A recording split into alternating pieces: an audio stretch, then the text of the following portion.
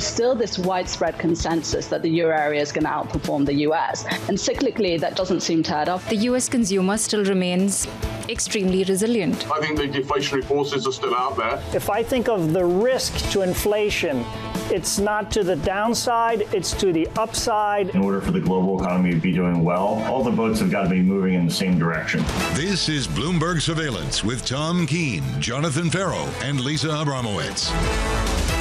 China is determined to make August interesting. Live from New York City this morning. Good morning, good morning. For our audience worldwide, this is Bloomberg Surveillance on TV and radio. Alongside Lisa Abramowicz, I'm Jonathan Ferro. Your equity market on the S&P 500, slightly negative this morning. Fantastic lineup. Looking ahead, retail sales just around the corner. Earnings from Home Depot dropping across the Bloomberg. Tomorrow, numbers from Target. Results from Walmart on Thursday. But once again this morning, we have to begin in China. Rate cuts, Bramo, and the data not great at all. The biggest rate cuts going back to 2020. The data coming weaker across the board, whether it has to do with retail sales, whether it has to do with industrial production. They scrapped their youth unemployment metric, which is not exactly encouraging. And now the question is, are they preparing a big enough stimulus to really stave off weakness that is much deeper than people expected? This is the right signal. The big question, you've alluded to it. What's next? Here's the commentary this morning from Standard Chartered. The cut has been aggressive. From SocGen, this is unlikely to be the last measure. So, Lisa, that tees up the question. What's next? Although Citigroup analysts have come out and said they are not seeing any real policy reforms that could avoid some sort of Japanification of China, some slowdown, dramatic slowdown in growth. And honestly, that's a lot of the commentary that I've been reading this morning. This is no bazooka. It's clear that they haven't really prepared something more comprehensive. So where is the appetite to do something that could really salvage the economy from really decelerating massively? You mentioned youth unemployment. Would you like the official reason for that? It's ridiculous. The National Bureau of Statistics over in China.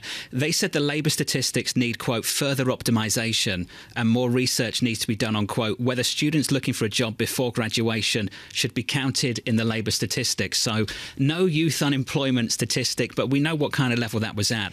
It was pretty elevated. It was incredibly elevated, I believe north of 20% at one point. And for them to say, OK, we need to reassess exactly how we're going to massage the numbers to basically display them in a better way, gives nobody confidence and frankly probably has a counterproductive type of result. That said, what it highlights is they are losing control of the message. They're trying to say, look, this needs to be something that isn't viewed as negative. Well, suddenly people are reassessing much deeper weakness. China's one story. The other story for us this morning is on the US consumer. Numbers from Home Depot just dropping across the Bloomberg. I'll give you a sneak peek of some of those numbers. Second quarter comp sales, just less bad than expected, down by 2%. The estimate negative 4.1%. And in the mix as well here, Lisa, a $15 billion buyback too. We're up here by 0.6%. And we've seen this across the board, that even if a company is showing a bit of a deceleration, they deliver a buyback, some sort of shareholder-friendly action. The share's up a little bit, not great.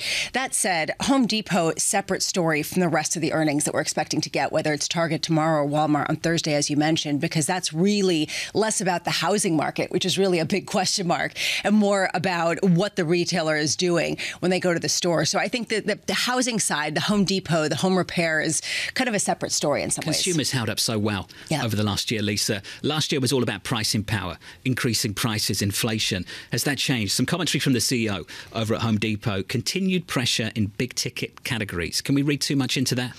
This is the same story that we've been seeing. People brought forward all of their purchases of washing machines and dishwashers during the pandemic, and now all of a sudden they have a greater number than they have to sell. I'm just wondering whether in about 2 hours' time, 2.5 hours' time, we're just going to be talking about Amazon's Prime Day and basically how to distill. Crushed it. I mean, to me, it's Amazon's world. We're living in it. I mean, that's basically what we're going to be talking about in 2.5 hours. That's been the last decade, hasn't it? Retail sales just around the corner. Home Depot results behind us, in front of us. Target tomorrow, then on to Walmart on Thursday. Here's the price section for you. We pull back on the S&P 500, down by 0.5%. Yields are higher on a 10-year by 3 basis points. This wasn't even on our radar this morning because there's so much going on, but it should be. The dominant story of the last week or so. In fact, Lisa, I'd say the last month. We're through 420 on a 10-year. This, to me, again, I'm so glad you said that. Not only are 10-year yields at the highest level of the year, but real yields. Did you see this? Real yields, inflation-adjusted 10-year yields at the highest levels going back to 2009, which raises a question of at what point the pressure on equities really starts to gain steam in a material way. When does this start to bite in the economy, and does the Fed have to back away? Now we're seeing some restriction, and that, I think, is the story that we've been hearing on the margins, that suddenly now things are getting restrictive. 8:30 a.m., U.S. retail sales come out. As we've been mentioning, we also get Empire Manufacturing, which could be interesting because it's the first read on August manufacturing that people look at. We are seeing Home Depot as the first of the earners on the retail sector ahead of Target. And Walmart, again, how distorted are some of the retailers that are tied to the housing market? At 10 a.m., we get the latest read on the housing market, NAHB Housing Market Index, with home builder sentiment coming out at a time where 30-year mortgage rates, 7.5%, the highest going back more than a decade. And you have to wonder how long people can keep buying homes at a time when it is prohibitively expensive to do so. And I understand that home builders feel good because there are no other homes available for sale. But at what point does this actually bite? Can you imagine? You take out that mortgage, you buy a house for almost exactly the same price the guy next door bought it for, and your mortgage is 7.5% and the guy next door is at like 3%. The reality of this, and I've actually done the calculations, not because, I was trying to have a shot in front or anything, but my point was that, you can see a material like $4,000 difference. Oh, yeah. $3,000 difference. They're driving like a nice, tidy Mercedes, and you're sitting there just struggling to get around on a bike. What's it called again? Brutal. Interest rate? Mortgage envy. Mortgage envy. At 11 a.m. Envy. 11 a.m. Minneapolis Fed President Neil Kashkari is also speaking. So hopefully we'll get some sense of where. So much thinking. Mortgage envy. We blame him for keeping rates so low for so long. Well, now he's a super hawk. Yeah, so he's trying to make up for it, Sure. He's the reason rates are so high for so long and so low. It's all Kashkari's fault. Okay, Joanne Feeney joins us now, portfolio manager and partner at Advisors Capital Management. Joanne, 2 stories for us this morning. China's one, the US consumer's another. Let's start with the US consumer. Are you expecting to see further signs of resilience in numbers from Home Depot this morning, already out, Target later this week, Walmart after that? Yeah, it's no mystery, John, that the consumer is strong. You look at the data on real disposable income, and you see it's actually been rising for the last several months. That is adjusted for inflation, and it's because there are more people employed. It's because wages have kept growing while inflation has slowed down. And so there's more money in household pockets, in real purchasing power. And that's why we're continuing to see pretty strong numbers. Clearly retail sales growth has slowed dramatically. And it's likely to continue to slow. It's just barely above 0 in terms of year-over-year growth. But, that tells us something about how the consumers, are likely to proceed through the rest of this period of the adjustment to the high inflation that we're seeing out of the Fed. Even with high interest rates, you guys just been talking about, even with high mortgage rates, the housing market remains strong. It's somewhere we've been investing for a while. We think it's going to continue to be strong for years to come, given the shortages that are out there. So, Joanne, would you expect this 3-month rolling recession forecast just to get pushed out every single month? Yeah, we keep doing it ourselves, obviously, in our forecast. And we've always, though, looked at the resilience of the consumer as the reason why it's going to continue to get pushed out, unless something dramatic breaks. Like, commercial real estate having a contagion effect as that, continues to face low occupancy and high interest rates and restructuring. Unless something breaks, that strength in the consumer, their continued strength in the real income that they have to work with really does sustain this U.S. economy for quite a while. Now, China could be a problem. Well, that's exactly what I was going to say. Is China seeing a real slowdown in growth, something breaking?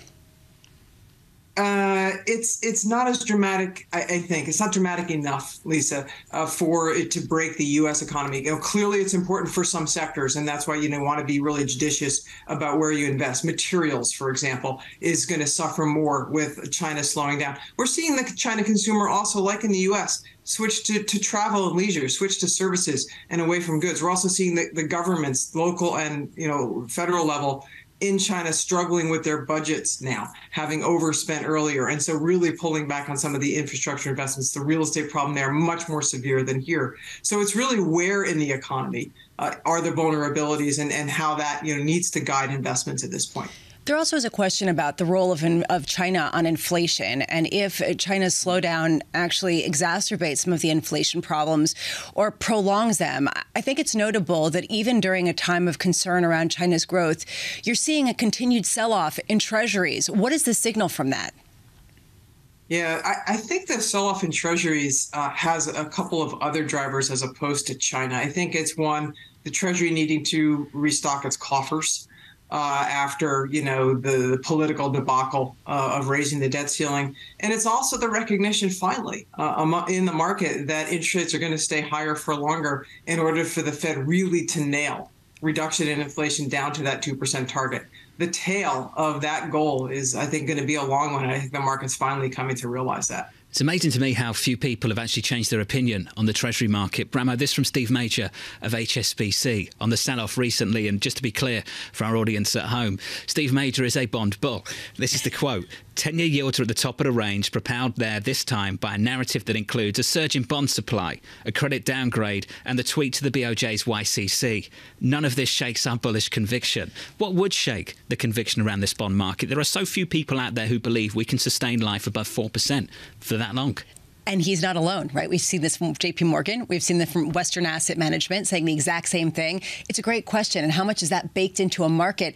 And then who's on the other side? Who's pushing against them? Who's causing yields to rise to the highest levels in decades? I mean, that really is one of the questions. Joanne, can we sustain life above 4% on a US 10-year? Why has that proven so difficult to do? Well, people, I think, are recognizing a little bit of a new reality. We've been here before. Right, we've seen higher real interest rates in the past, just not in the past, 20 years. So what is it about this reality that could cause interest rates to remain above 4% at the 10-year, horizon?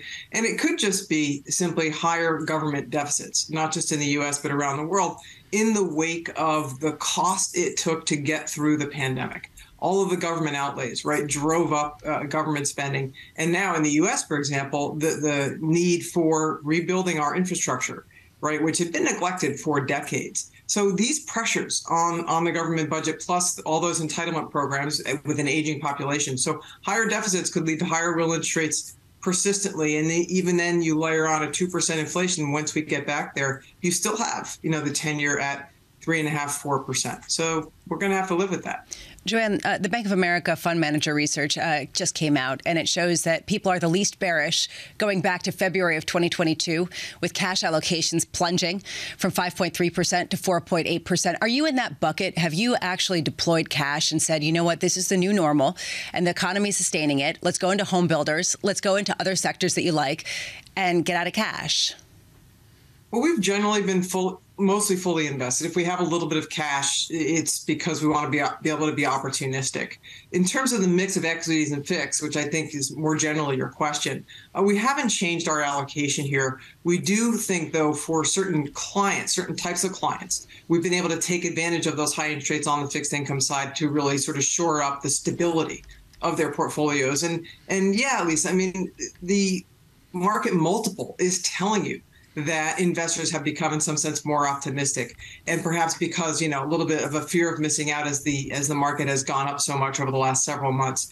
But at this point in time, we do see the market as certainly trading above its historical average at 20 times. We think at this point you have to be very selective. There are still opportunities out there. There are still really attractive stocks trading below 15 times that you can add to client portfolios to generate income, perhaps to act as a buffer. If the market pulls back, at least you get that dividend income. So we think it's a time to be very careful about where to go. And that's why we tend to be a little bit more value tilted, particularly for clients that are sort of living on their portfolios in retirement. Hey, Joanne, thank you. Joanne Finney there of Advisors Capital Management.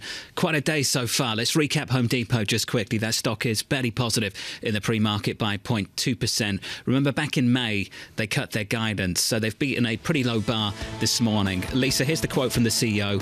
While there was strength in categories associated with smaller projects, we did see continued pressure in certain big-ticket discretionary categories. How much is this just the supply and demand? They boosted supply in response to the pandemic, and now demand falling off just a little bit. Home Depot, pretty much unchanged. The latest on China coming up next. From New York City, good morning.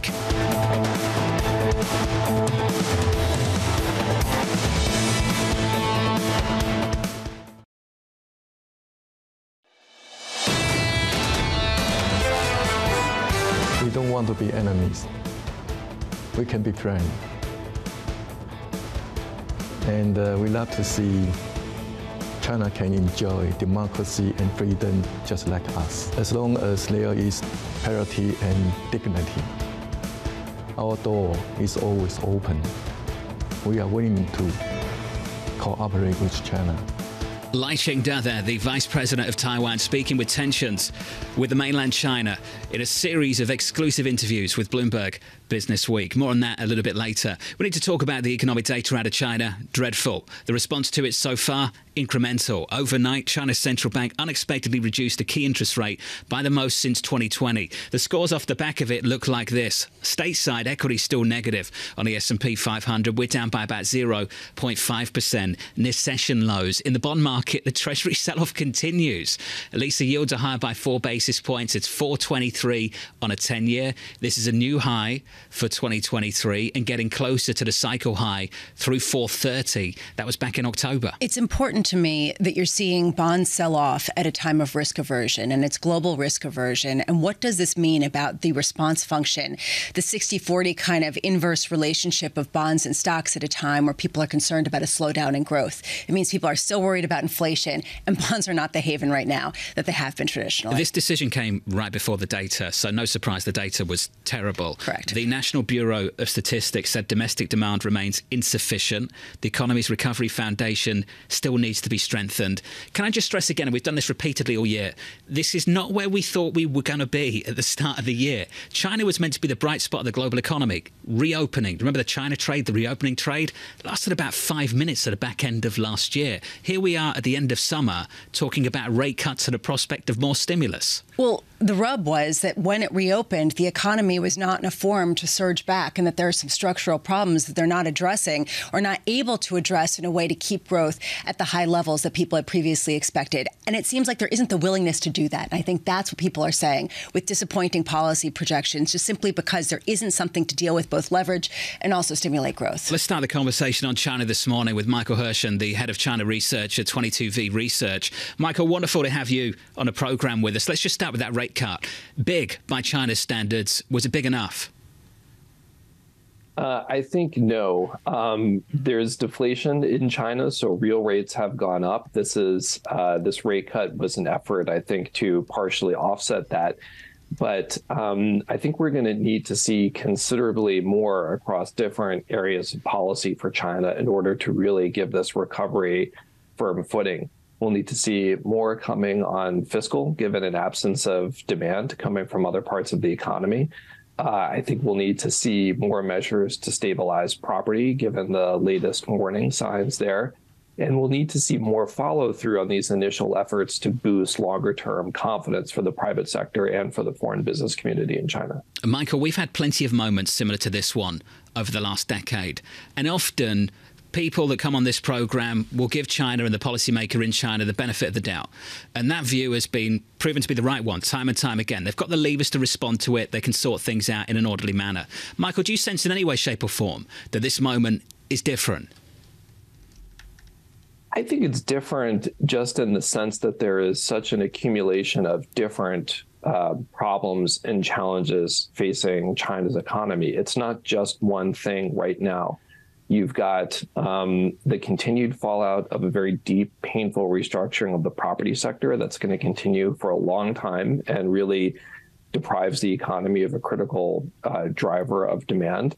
You've got the onset of a lot of structural challenges, including demographics, which are going to slow the country's growth rate. And then you've got this interesting political overlay in terms of how secure the private sector is feeling in today's China.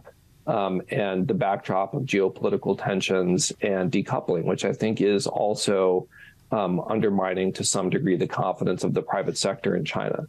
So it's really that confluence of pressures set against a policy setting that remains quite conservative, where many people in China are making the case. I think it's a persuasive case that policy needs to be considerably bolder at this point in time. Michael, I want to just build on the last point that you made about the decoupling. How much is that, not just simply from a confidence level, but from a business level of business and manufacturing moving out of mainland China behind some of the weakness that has been unexpected for a lot of analysts? It's hard to say. I think it is a factor. It is showing up. I don't think that it is the key macro factor right now. I think for exports, really the story more is slowing growth in the global economy and the advanced economies. So I don't think decoupling is having a real bite yet at the export sector, but it's there. And I think it's in some ways the longer term trend that is, and the prospect of further decoupling that is hitting at private sector confidence. And you see it show up in fairly weak manufacturing investment in China. So I think it's the outlook that is probably more of a concern at this point than the present impact on the data. The other policies that you mentioned, are they in direct sort of counterbalance to what Xi Jinping and his administration wants to do in terms of rebalancing the economy, having a new vision? Is it sort of the policy measures that he would have to take to spur growth would go against some of the theories that he's been espousing? I think that that's a good point. I think that there is a fundamental tension between a lot of these policy goals. I think the leadership would like to see a very rapid transition out of what they consider old growth drivers like property into new growth drivers like electric vehicles and advanced manufacturing. But unless you have the set of policies there that would support sources of demand, in particular consumption, it's really hard to see how this all fits together in terms of the demand that's necessary to keep growth coming, particularly with external demand, with exports sliding. So I think that is perhaps the biggest disconnect, is where the sources of demand are going to come from right now. Then you've got also a lot of tensions between President Xi's political agenda, which is continued emphasis on the dominant role of the party and a fairly assertive foreign policy, and what that means in terms of the steps that are going to be necessary to reassure the private sector that they have a place in China's economy, and also that geopolitical tensions are not going to derail this growth story. Michael, just a final word if you can. Never mind the geopolitics. Let's talk about the social tensions domestically. Youth unemployment, just because you stop reporting it, doesn't mean the problem goes away. Michael, what are they going to do to address it? Well, I think that they are taking steps, including having local government officials do their best to find opportunities for college graduates and other youth. I think they're treating it mainly as a structural problem, which is certainly not completely wrong. But I think it's really a reflection also of just how weak demand is. This is not an economy that's running hot enough right now to create those jobs, and I think that's a problem, and it's one that's going to take considerably more policy efforts in order to get that moving. President Biden would have loved that trick last year, wouldn't he? Just suspend CPI reports. Well, suspend them and then ask all of his local officials to say, go out there, find a job for your neighbor and your neighbor's neighbor. We need to optimize the CPI report. Yeah, that wouldn't fly. You're not going to see it for a while. No. Michael, thank you. Michael Herschen there of 22V on the latest data out of China. Youth unemployment is a big problem. It's a big, big problem. It doesn't go away just because you stop reporting it. Especially if you're trying to build up a whole team of people who can really compete on a global level when it comes to technology, when it comes to artificial intelligence. It becomes a real problem if you don't feel like you've got that mobility in the nation. So again, this goes to the sort of contradiction within some of the goals. How do you move away from the old into the new without the jobs to support the young people who want to have some sort of ambition? That's the latest on China. Here's the latest on the market. Equity session lows on the S&P 500, breaking down just a little bit more. On the S&P, we're negative by 0.6%. In the bond market, the sell-off continues. At the long end, the 10-year is higher by 4 basis points, 4.23 on a 10-year. And the dollar has been a whole lot stronger recently. A bit weaker against the euro this morning at 109.38, but certainly going against the grain, Lisa, in the FX market. And what this has to do with is people expecting that rate cuts might not happen next year as quickly as they previously thought. Jordan Rochester's changed his call on the euro. Jordan Rochester of Nomura on the foreign exchange market, joining us next from New York. This is Bloomberg.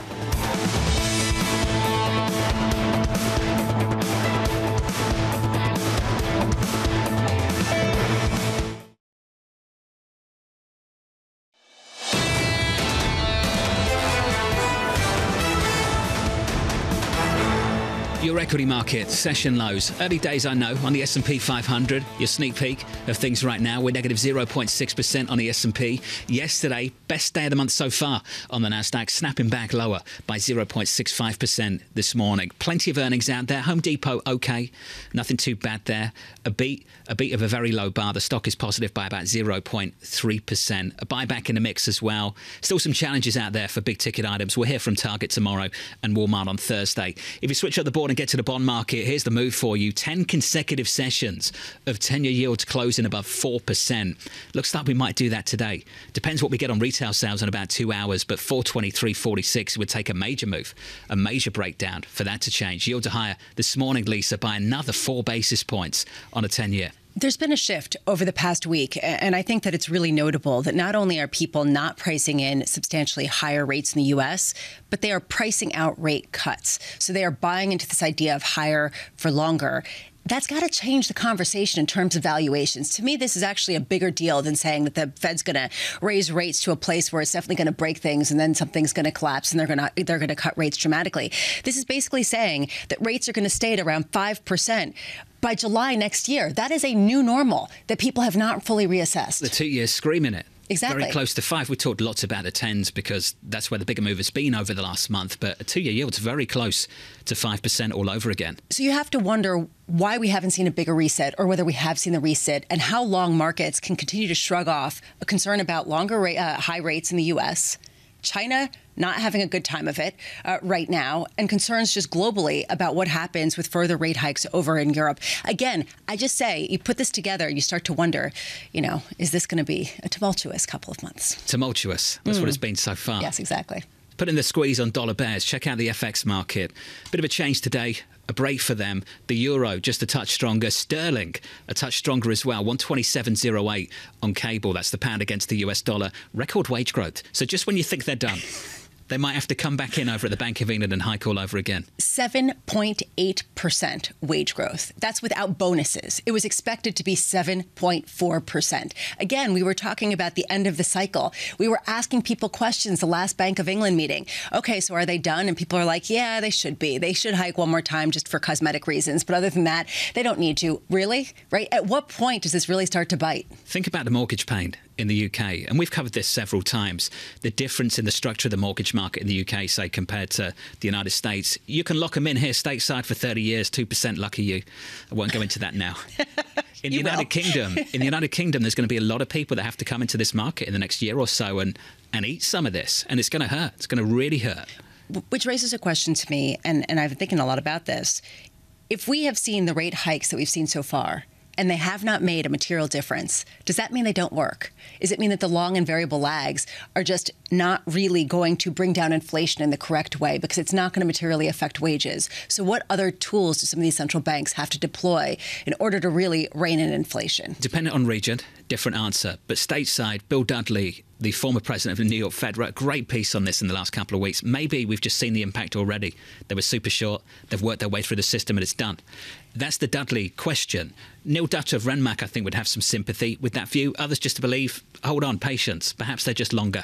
And wait. Especially, again, in the U.S., we've got 30-year mortgage rates. Although in the U.K., where there is a much more direct bleed through, the fact that you're still seeing wage growth at such an elevated level raises some questions about whether these rate hikes have really had the impact that people were expecting them to have. The sterling a touch stronger this morning. The pound against the US dollar, about 127. Under surveillance this morning, China's central bank unexpectedly cutting the rate on its one-year loans by the most since 2020 as economic activity in the country continues to weaken. We actually heard from the Treasury Secretary, Janet Yellen, on China, calling the slowdown a, quote, risk factor for the US economy. How big a risk factor is it, Bramo, for the US economy? Honestly, everyone who we talk to keeps saying it's not that big of a risk factor. Joanne Feeney, she said, that's not really dramatic enough, right? So at what point do we start to say, okay, these economies have decoupled more than people previously expected? That said, there are some corporations that have a lot of sales in China.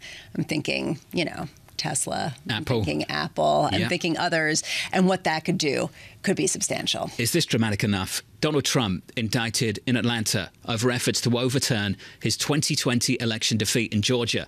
It's the fourth criminal case brought against the former president. In a statement, Trump's lawyers calling the indictment, quote, shocking and absurd. Lisa, we've got New York, We've got Florida, we've got Washington, and now we've got Georgia. And arguably, people are going to be paying attention more to this one, not only because of some of the phone calls and the allegations and the number of people who are roped up into it. It's Donald Trump as well as 18 of his associates, but also it's going to be televised. So you can just imagine. Is that being confirmed? Is that actually going to be televised? It's believed to be televised. Previous ones have been televised. In this court, they allow things to be televised for public interest. So people are expecting it to be televised. So at what point do we say, okay, all press is good press? Is it? I mean, in a courtroom, if you have the airtime, is that going to be a good thing, a positive thing for Donald Trump? Or, I don't know. Well, let's just say there's a lot of public interest in that and this too. Hawaiian Electric's future in doubt, with a sell-off wiping more than $1 billion from the company's value. The supplier of power to roughly 95% of the state's residents under increasing scrutiny over the course of the deadly Maui wildfire. No official cause has been found, but the scrutiny that this company is under at the moment is painful. That stock getting hammered over the last couple of days. Why would any utility owner, stock owner, want to own this when they don't understand the liability? And that's really the commentary that we've been hearing, because if they are found liable, the likelihood that they will go bankrupt, people were just saying, pretty high, right? Because what's the liability, considering that it was a massive amount of damage? Did you see how much damage estimates were? It's heartbreaking. Heartbreaking. Heartbreaking. Much more on that a little bit later in the programme. Jordan Rochester joins us now, G10 FX strategist over at Nomura. Jordan, great to catch up with you, buddy. Let's just start in the UK at the Bank of England. Record wage growth. Are we bringing them back in for more rate hikes to come? John, I think that wage number will definitely make the Bank of England absolutely think about raising rates at the next meeting. We think there'll be 2 more rate hikes this year. So we already thought there was enough data to tell them you should probably keep hiking more. I do think the risks are that we get a weaker services CPI, perhaps not this month, maybe next month, and that the risks are actually tilted to just 1 hike rather than 2. The idea of having 2, maybe 3, would require a re-acceleration in that services CPI. So I always, John, think that the labour market's the most lagged indicator to track as a central banker.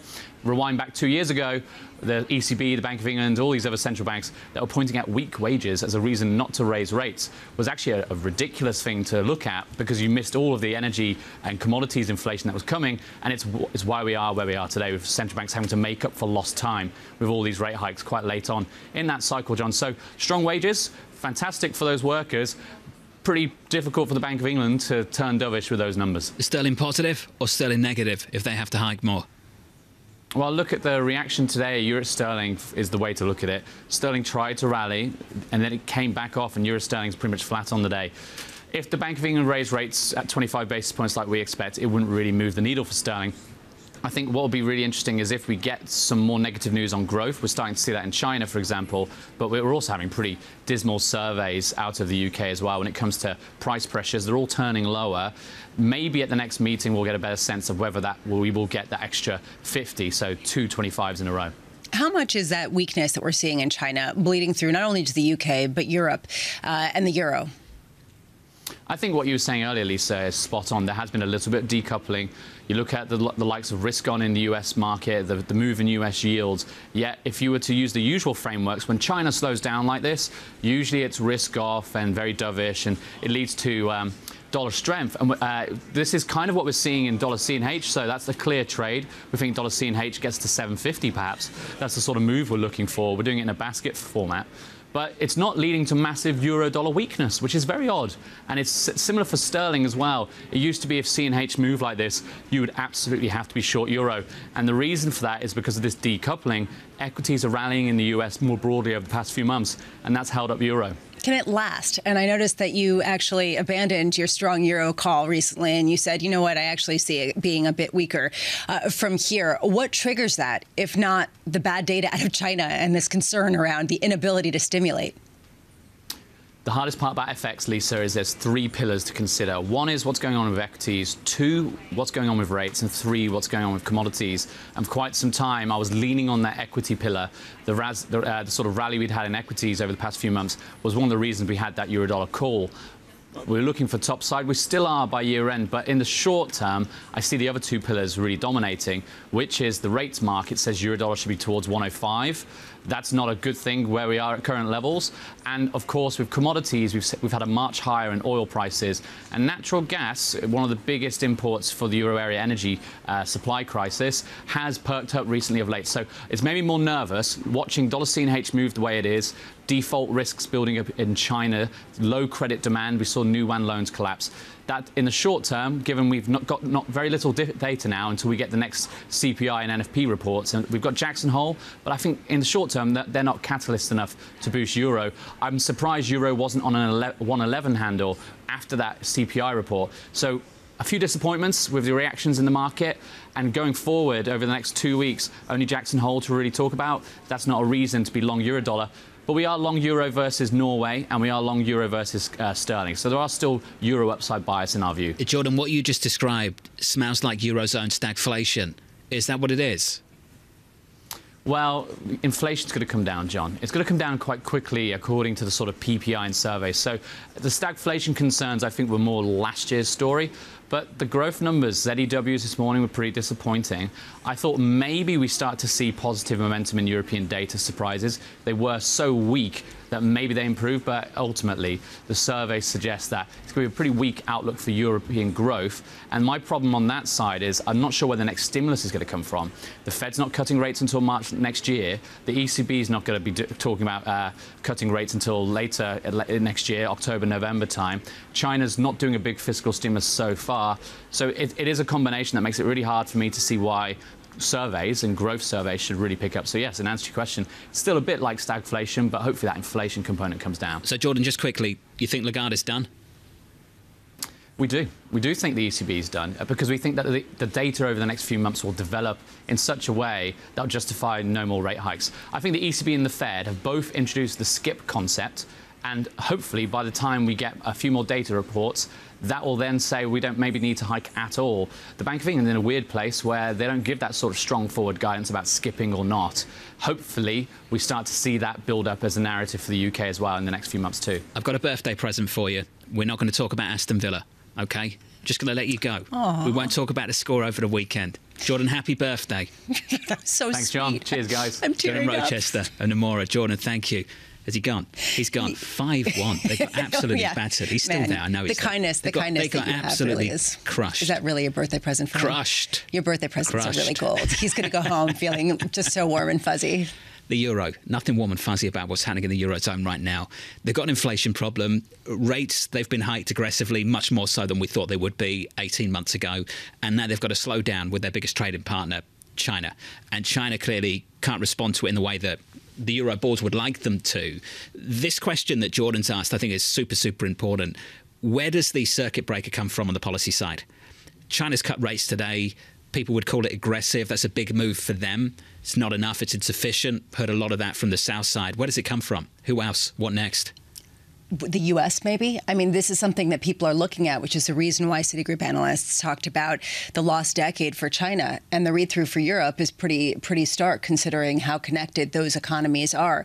If that's the case, why isn't priced in more? If that's the case, why, to the point that why isn't the euro weaker? Right, from Kit Jukes' point, why isn't the euro weaker? And why are people still seeing strength there? To me, again, I don't understand the market moves today completely because people are seeing ongoing inflation, weakness in Europe, but ongoing strength in the U.S. And treasuries are selling off. Exactly.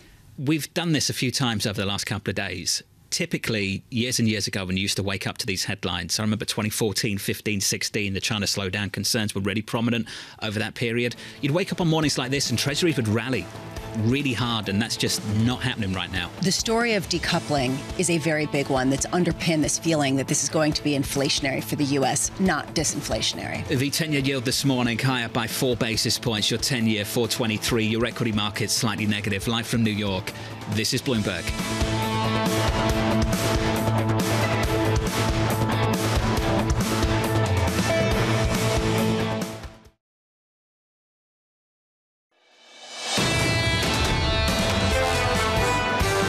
should be repricing. The fact that it's not is not a sign of health. It's a sign of dysfunction. And I think that that's something that could come back to bite us in terms of, we begin to generate some momentum in the economy, and all of a sudden people need to move for work, or when they've retired, they want to sell their house and switch to a different house. There are no trade downs happening anymore. The housing market in America is looking more and more frozen by the day. Drew Mattis, Chief Market Strategist over at MetLife, just dead on.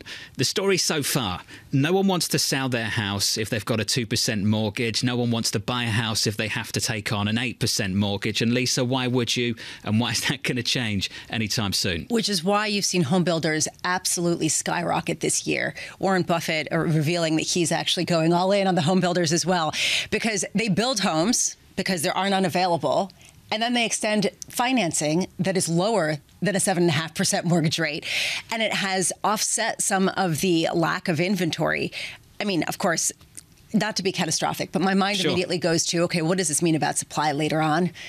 Down the line, I immediately go there. Does that mean we're going to be oversupplied when you unfreeze the market? When rates go back down to zero? When rates go back down, not quite to zero, but you know what I'm saying? That's sort of... The headline we should write, though, is not despite high interest rates. Right. It's because of high interest rates. But that's the weird thing, right? So how does this develop? Does this basically mean that the market sells off when they cut rates? I mean, is that basically where we're heading right now? It's kind of bizarre, isn't it? Your equity market on the S&P 500 right now, equity futures negative by 0.6%. The data out of China overnight, terrible. Shortly before it dropped, China cut interest rates by the most since 2020. In the bond market, if you're concerned about slowdown, global growth concerns, usually you'd see yields lower. We're not seeing that whatsoever in the Treasury market over the last month or so.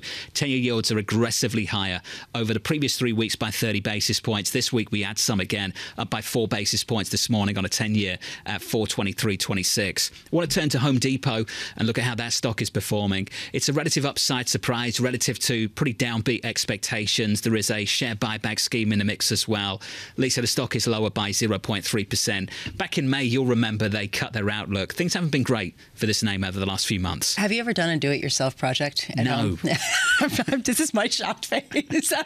Have you been in a Home Depot? Of course, yes. I've been to a Home Depot. Yeah. So, and you like the Christmas tree is from Home Depot. Okay, that's it. Depot. You don't even hang your own pictures. Come on, you totally do. I've got a lot of things to say about Home Depot. Okay, yeah. Great store. Yeah, okay. Great logistics too. Fantastic delivery. Is that what you have to say about them? Lots of things to say. That's what I've got to say. But if you want to ask me about drilling and hanging things up, I'm not that guy. I have a lot of friends, and they are making their homes better because they're not moving around.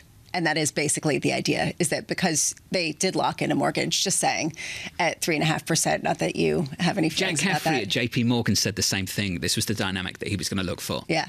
And they're basically saying that's going to continue, even though the big ticket items, the, dishwashers and such. Are you saying because I don't hang up pictures, I don't associate with people who do? Is that what you're saying? That you have friends that do it, but I wouldn't have friends that do? You associate with me. I hang my own pictures. No, I have people who are not just hanging their own pictures. They're like, renovating. You know people that do. Like that. You've got friends. I've got friends. Who hang up pictures. Cool.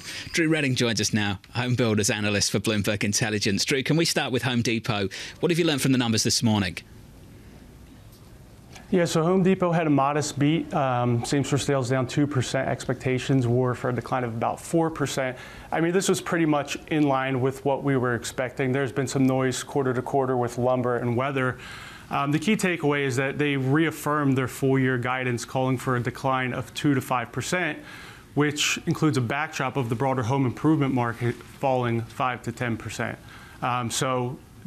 They reaffirmed this back at their investor day a couple of months ago, so not a whole lot of new news from this release. They did confirm that there's still caution among consumers and that big ticket discretionary projects are still under a little bit of pressure. Forget big tech. One of the stories of the year in the equity market has been this rip-roaring rally in the home builders. Drew, Lisa and I were just talking about how frozen this housing market is in America. Drew, can you put some numbers on that? Just how frozen are things at the moment? Yeah, so if you look at the existing home market, sales are down more than 30% from their peak. I looked at the 30-year mortgage rate before I came on this morning, and we're at 7.25%. So, I mean, that's kind of startling. And just to give you some perspective of how out of whack rates and prices seem, home prices would have to fall somewhere around 35% in order for monthly payments relative to incomes to fall back to trend levels. Now, we don't think that's going to happen. The main reason is because the market is frozen. There's no inventory in the existing home market, and that's really what's put the builders in a unique situation. They've been able to bring new product to market. They've been able to help customers make their monthly payments work by offering rate buy downs. So they've kind of been in the sweet spot with higher rates, which is something we and others didn't really expect coming into this year. Bear with me, Drew, but immediately I start thinking, does this mean that when the Fed cuts rates, or if they've cut rates, maybe they're going to hold rates here for a very long time, most people expect them rates to go down, that home builders will sell off, that will actually reduce some of the proposition that they offer at a time where you start to see a little bit more loosening in the housing market? So it's an interesting question, and the reason I said that they're uniquely positioned is because we think they could benefit in the current environment where rates are around 7 and they're buying them down to 5.5. But if rates fall back to 5.5% naturally, you've expanded the buyer pool, so it increases mobility. So we think even in that environment, builders can still do well. I think the biggest risk, and it's not something we're seeing now, is that you get more stress in the labor market and unemployment starts to spike. That's where you would start to see pressures on home prices and more supply coming to market because there's forced selling activity. That's just something we haven't had to this point. Home builders have also been in a sweet spot because you've seen lumber prices come in. And from Home Depot's earnings, that's been actually a headwind for them. That's been a problem. They've actually seen margins come in with some of their supplies and their sales increase not able to be passed along as much. How much is that kind of one of the variables that can back up a home builder or not if you start to see lumber prices go back up? Yeah, so right now, profitability for the builders in terms of gross margin has benefited from the fall in lumber prices. We expect that to continue over the near term, but they have started to tick back higher, and that could add some pressure to margins alongside the increased use of sales incentives. So it's certainly something to watch because obviously, as you would expect, lumber is the biggest component of a house. When, Drew, do you expect mortgage rates, as you mentioned, 7.25%, 7.5%, if you look at bank rate, when will that actually trickle out into valuations in a more material way? Are we just basically saying that because of the term structure, it's not going to have the ramifications that anyone expected it to have? Yeah, it's certainly an interesting dynamic that's taken shape.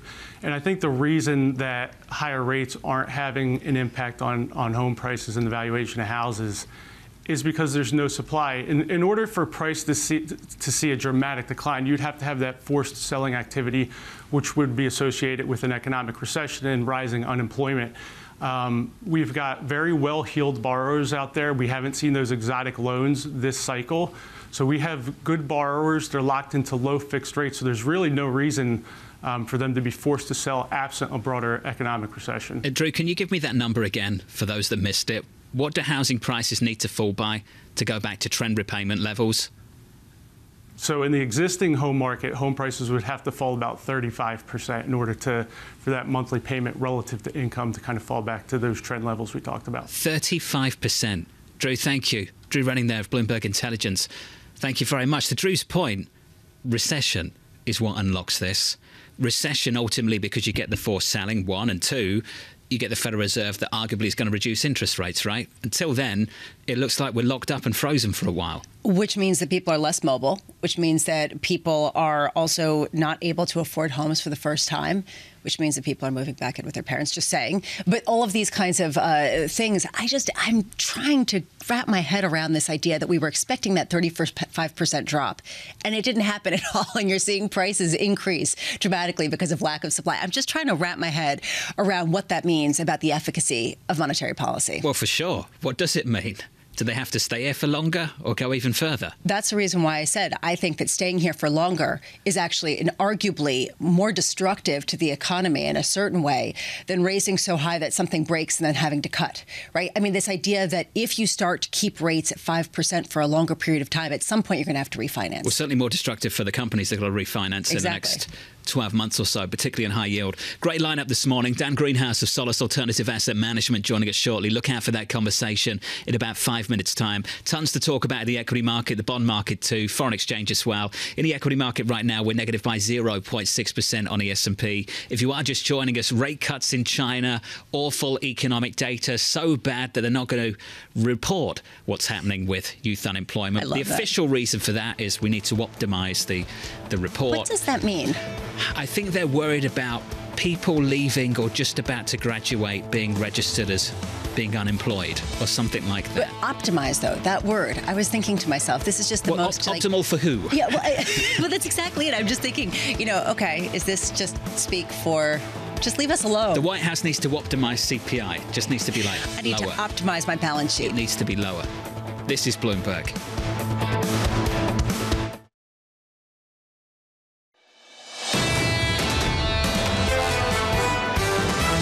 There's still this widespread consensus that the euro area is going to outperform the US. And cyclically, that doesn't seem to add up. The US consumer still remains extremely resilient. I think the deflationary forces are still out there. If I think of the risk to inflation, it's not to the downside, it's to the upside. In order for the global economy to be doing well, all the boats have got to be moving in the same direction.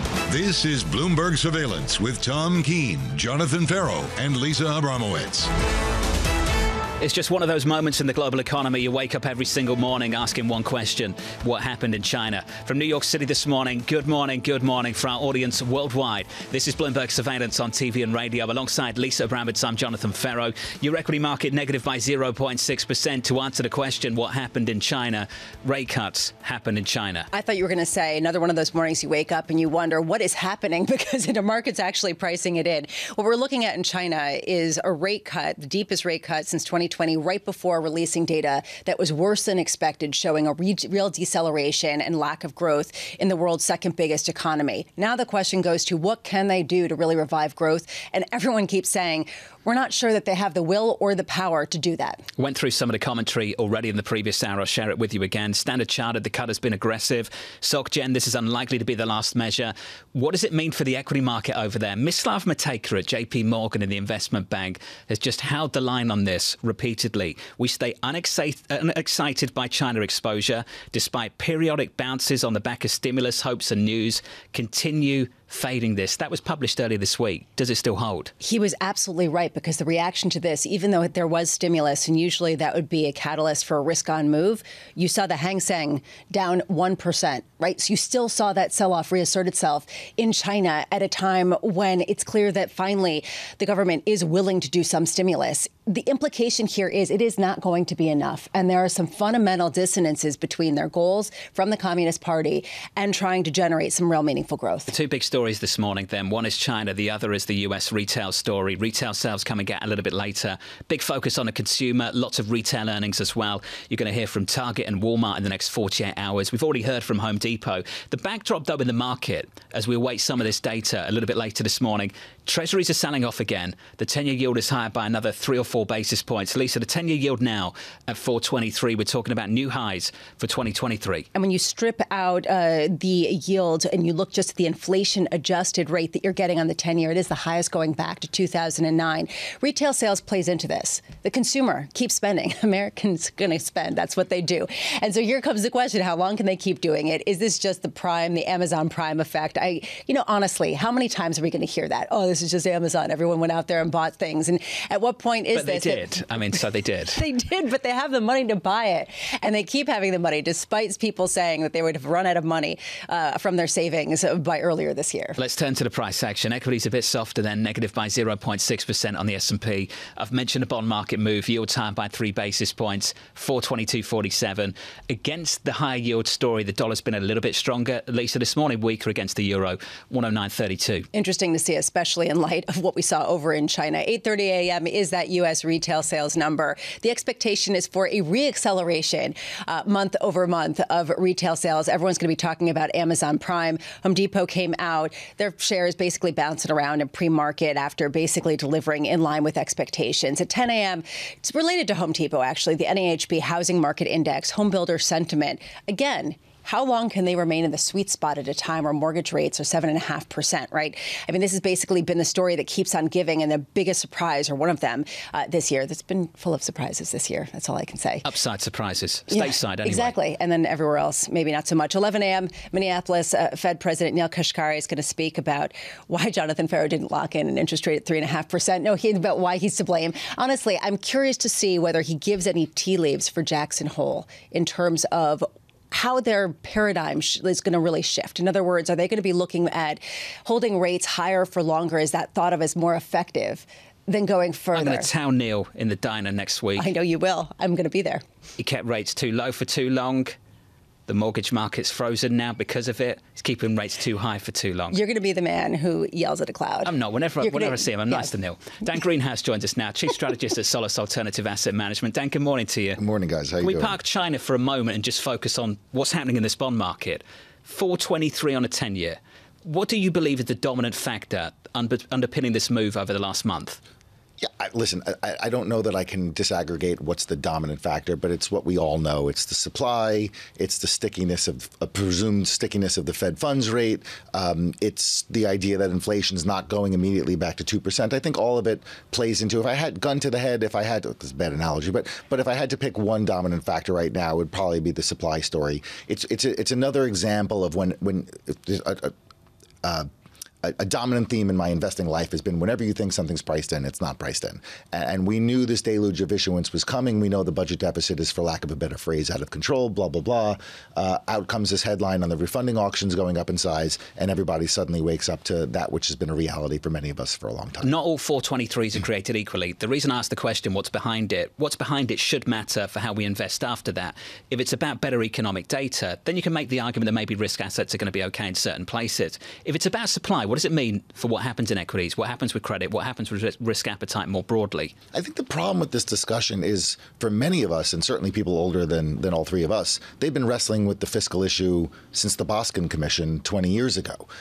We've been told repeatedly that we're at the edge of a fiscal cliff, et cetera, et cetera, et cetera. And so there's a white noise-ish characteristic to this discussion. And the truth is, it's still the case. It's very hard to invest, whether it's Home Depot or Fortinet or pick your stock here, with any idea that investors are going to wake up and deem the U.S. Greece, to use the analogy of the day. It's very hard to assume that's going to happen anytime in the immediate time frame. But at the same time, if it happened tomorrow, everybody would go, oh, obviously. And that's the dichotomy that you wrestle with on these big macro issues, whether it's the deficit or it's Social Security or unfunded liabilities. How long do you think it's going to be before someone comes on and says the U.S. is the new Greece? I mean, if Trichet takes Powell's job, maybe. By the way, if you're on Twitter for more than 30 seconds, the U.S. has been Greece for 20 years. Well, but that's not saying that much, which raises this question about the white noise more broadly, this complacency about what's priced in. You said, what was the adage?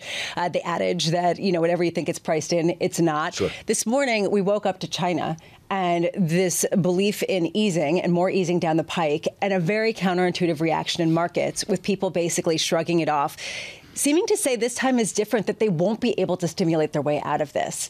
Do you think that that's the accurate pricing? Well, listen, it is true. We have known for quite some time now that China is weak. The macro data has corroborated that. The companies that invest particularly large amounts in China, whether it's Starbucks or Caterpillar, et cetera, have certainly corroborated the idea that China has been weak for some time. And I think it's correct to view today's announcement as a symptom rather than a cause, if you will. It's the inevitable effect of the weak rebound from the COVID recovery. And you mentioned in the tease sort of maybe they don't have enough wherewithal or ability to rescue the economy this time. And I think this is ultimately what a lot of people have believed for many years, which is ultimately state-controlled, centralized planned economies over time just simply don't perform as well as free market economies do. And as such, you don't have quite the ability to self-regulate and self-improve, if you will, along the likes of, say, United States or Western Europe. Can the U.S. keep doing well if China does not? I think for sure. It's the same. It's a corollary to the can the market go up if Apple goes down type argument, which has been a debate for 15, 20 years and is no less false today than it's been the entire time. Listen, I think China is certainly a large consumer. We are certainly a large consumer of their goods. They've been an export of deflation and all that big macro story that we all know so well is in the process of shifting. But at the end of the day, the U.S. has never gone into recession. To simplify it, the U.S. has never gone into a recession because of something that's happened exogenously. So to dovetail this into where we started the conversation with yields, and we're seeing yields move higher in the U.S., even with this concern that should be a risk-off kind of feel, which traditionally would take yields lower. What does that do to some of the real estate, to some of the other kind of term structures that have avoided the true pain related to higher rates that might feel a little bit more the longer this grinds out? We talked about this last time I was on, and it's been a central animating theme of mine for some time. There's a Bloomberg story this morning, I think, that says Fed officials are shifting from how high to how long.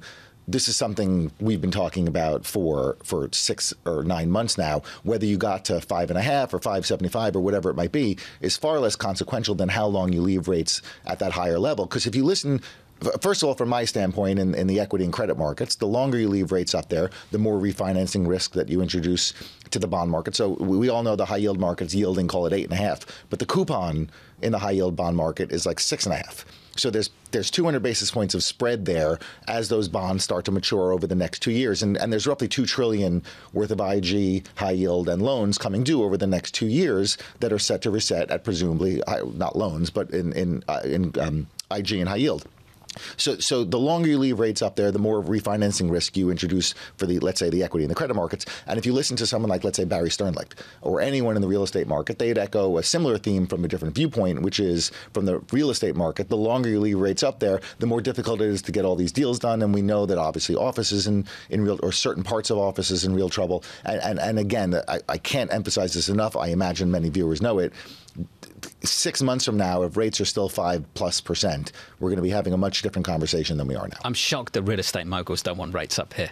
Shocked. Although they're all raising money for distressed real estate funds. Every time I see those headlines. Dan, let's finish there. You mentioned it. For someone like you, when do you start to worry about that? We understand the maturity profiles of certain companies and when that maturity wall is going to hit. Let's say it is out there, end of 24, start of 25. When do you start to back away from some of those credits ahead of that? Yeah, the problem you wrestle with as an asset manager, as a fund manager, is when I advise our CEO and CIO and say this is what we should do or this is what we should think, there's a catalyst component to it. And otherwise, it's just, to borrow a phrase from earlier in the discussion, white noise. And in terms of when you get real, I think to oversimplify this conversation, to touch on something about the consumer that you mentioned earlier, at the end of the day, this is all about the labor market. And if the unemployment rate stays in the mid-3s and wages are doing fine and prices continue to fall, then the economy should, on balance, do well. Now, obviously, that's separate from the rate conversation, but it's hard to make the case that things are going to get meaningfully worse if the labor market stays where it is. And right now, it's at 3.5%. Dan, it's good to see you. Thank you, sir. Thanks, guys. Thanks for being here. Dan Greenhouse of Solace Alternative Asset Management.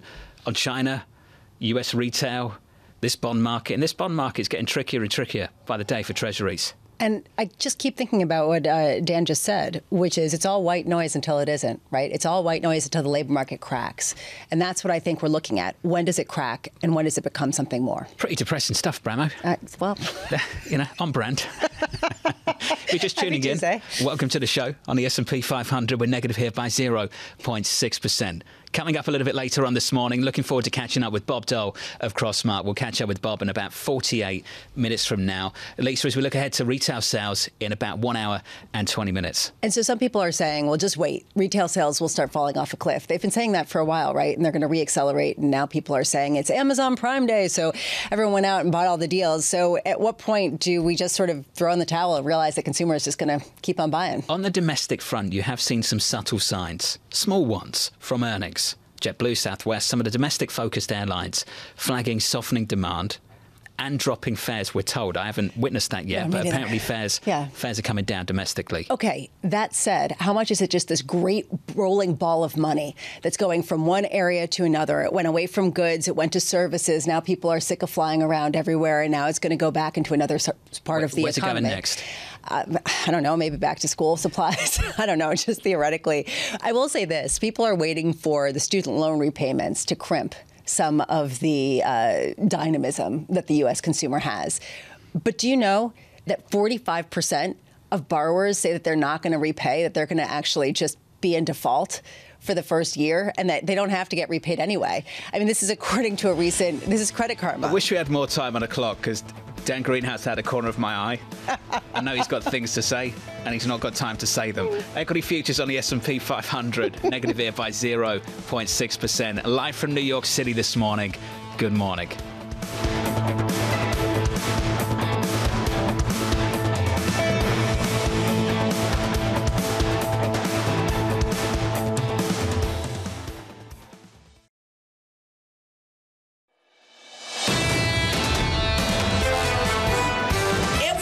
Individual charged in the indictment is charged with one count of violating Georgia's Racketeer, Influenced, and Corrupt Organizations Act to accomplish the illegal goal of allowing Donald J. Trump to seize the presidential term of office beginning on January 20th, 21. Quite a statement. Fannie Willis there, the district attorney of Fulton County, Georgia, laying out the indictment against former President Donald Trump and 18 others over efforts to overturn the results of the 2020 presidential election in the state. In a statement, Trump's attorneys calling the charges, quote, shocking and absurd. Lisa, we're losing count of the amount of cases here, aren't we? We're on to 4? Yeah, this is on to 4, and a lot of people are looking at this one in particular because it is a state case. So even if Trump does become president, he cannot absolve himself from this. He can't pardon himself, and that's one thing people are looking at. I personally am watching to see whether it's going to be televised and whether that's a good thing or a bad thing for the former president's presidential aspirations. His campaign, yes. Will it be on the stage next week? I ask that every single day. Is he going to be on the stage next week? People don't know. We hear from Chris Christie saying, yeah, he will. He'll come, because that's what he wants. But we shall see. His advisors, I'm sure, are saying, don't go. I forgot who said it yesterday. There was a 2% chance, and 1 point of that was his ego. And that 1 percentage point was kind of important. And that's kind of 80% of everything that he does. So there you go. So there we go. If you are just tuning in, that's one big story for us. Another is China. So allow me to go through some of the price action, just get you up to speed on what's happening elsewhere. Equities are lower by 0.6% on the S&P 500, as you were in the Treasury market. And if you've been following the Treasury market, as you were means one thing, yields up. Treasury's down 422.87, yields higher by 4 basis points. Lots of concerns about what's happening over in China. The data wasn't great.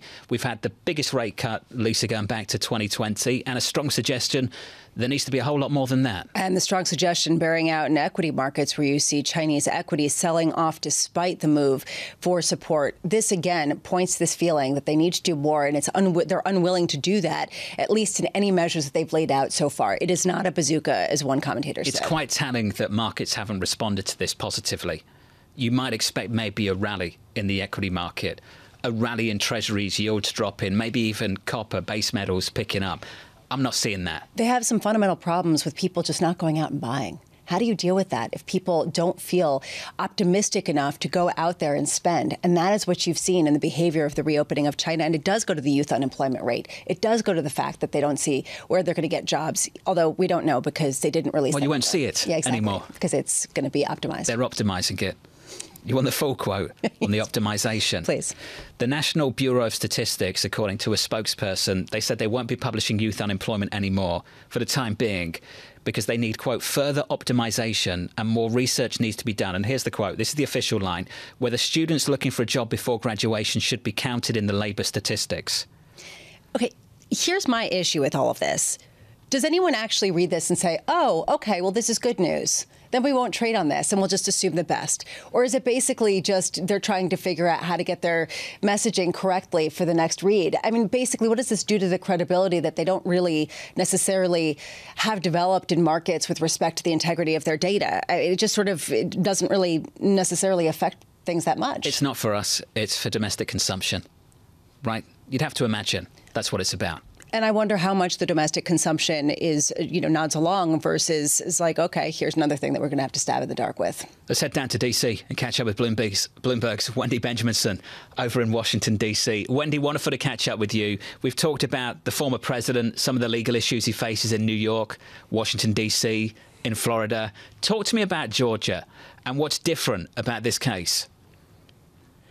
Well, first, as Lisa said, it is very important because were he to be reelected, he could not pardon himself. Fani Willis, the prosecutor in Atlanta, does not answer to Donald Trump, nor do the people of Georgia necessarily. But the other thing that's really different about this case is the size and scope. It was, I mean, just by the numbers, it's a 98-page indictment with 41 criminal counts against 19 people. This isn't just Donald Trump and a bunch of unindicted co-conspirators, as we saw with the last election interference case from D.C. This is Rudy Giuliani, a host of his other lawyers.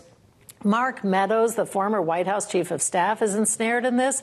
And I think what's really important to remember is that we know they did all these things. They were playing out in real time. We were doing daily stories about their attempts to overturn the election. The big question now for all these prosecutors is to convince a jury that these were crimes. When will this actually start to matter in terms of the popularity ratings of Donald Trump? I mean, this basically has been a boost to his popularity, if anything. Will it continue to be? Well, we'll have to see how this plays out once it's past the prosecutors accusing him of crimes. I think once we get into the discovery, once we start seeing the evidence pile up, once juries start reacting to it, and once it's on trial, I think maybe there may be some diminution of his popularity, and there already has been among moderate Republicans, independent voters, and of course every Democrat. But there's but I think perhaps, and I've been saying things like this since 2015, so who knows if I'm right, at some point people will see Donald Trump for who he is. There's a question going forward about what the other candidates to become the Republican nominee are going to say about these cases. Originally, they rallied behind the former president. Are they still? Yes, and I just don't understand the campaign strategy, let alone the authority or the whether they're right or wrong on this. It's Vivek Ramaswamy came out, I think it was overnight, and said, yeah, I would write the amicus brief myself, telling them to overturn this. And Ron DeSantis and the others are talking about the weaponization of the quote-unquote Biden Justice Department and all of that. And then there's the what about Hunter Biden reaction. And I don't understand how you run against someone while you're defending them. It's an odd strategy, but maybe that's the way they think they will become more popular with primary voters, but it's not happening. And it'll be really interesting to watch the debate, even if he doesn't show up, if it becomes isn't a Donald Trump great, we all agree, debate. Well, we know not everyone's going to say that. The former Vice President Mike Pence is one. Another would be the former New Jersey Governor Christie. Wendy, is that helping them or hurting them? Well, combined, they have about 8 or 9% of the Republican primary support. So I don't know. They've become much more popular with independent and suburban and Democratic voters for, standing up to what they believe were crimes happening. But it's not helping them with Republican primary voters. I mean, right now, the biggest competitors to Donald Trump are, and by this, they are distant seconds and thirds, are Ron DeSantis and Vivek Ramaswamy, and they are defending him. Wendy, thank you. Wendy Benjaminson down in Washington, D.C., a week away from that first debate for Republicans, hosted, of course, by Fox News.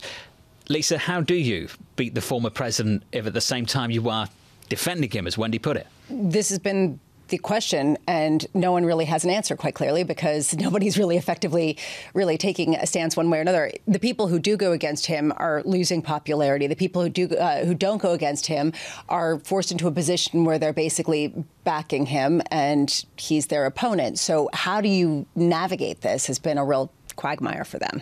I heard from Vivek Ramaswamy over the weekend talking about that he would take counsel from the former president if he got into the White House. They're trying to walk this very, very tight line, aren't they? Basically saying that we support him, but at the same time, I'm a better candidate than him. From a broader perspective, how have we priced this in? And I don't mean to just go back to markets because it's easier than talking about the I don't know how you price any of this in. But how do you sort of figure out where this is going when you have legally fraught candidates facing an election cycle at a time where we're worried about the debt, we're worried about geopolitical tensions, how do you then price in the potential for real unrest? I mean, honestly, I'm just thinking through what the ramifications could be going down, or is it all just white noise, as Dan Greenhouse says, until there's a catalyst? Park the hyperbole. Let's go through the points that were made by Fitch in the last couple of weeks with the downgrade. One of them was a governance issue. If you've got worries about governance and institutional credibility in Washington, D.C., then there is a reason also to be concerned about the Treasury market as well. Especially at a time where there does seem to be a lot of political potential turmoil. The people are starting to game out a little bit. We heard that from Lori Calvasina. Trying to cut through the signal and the noise is almost impossible at times in Washington, and right now is one of those times. Equity futures right now on the S&P 500 negative by 0.5%.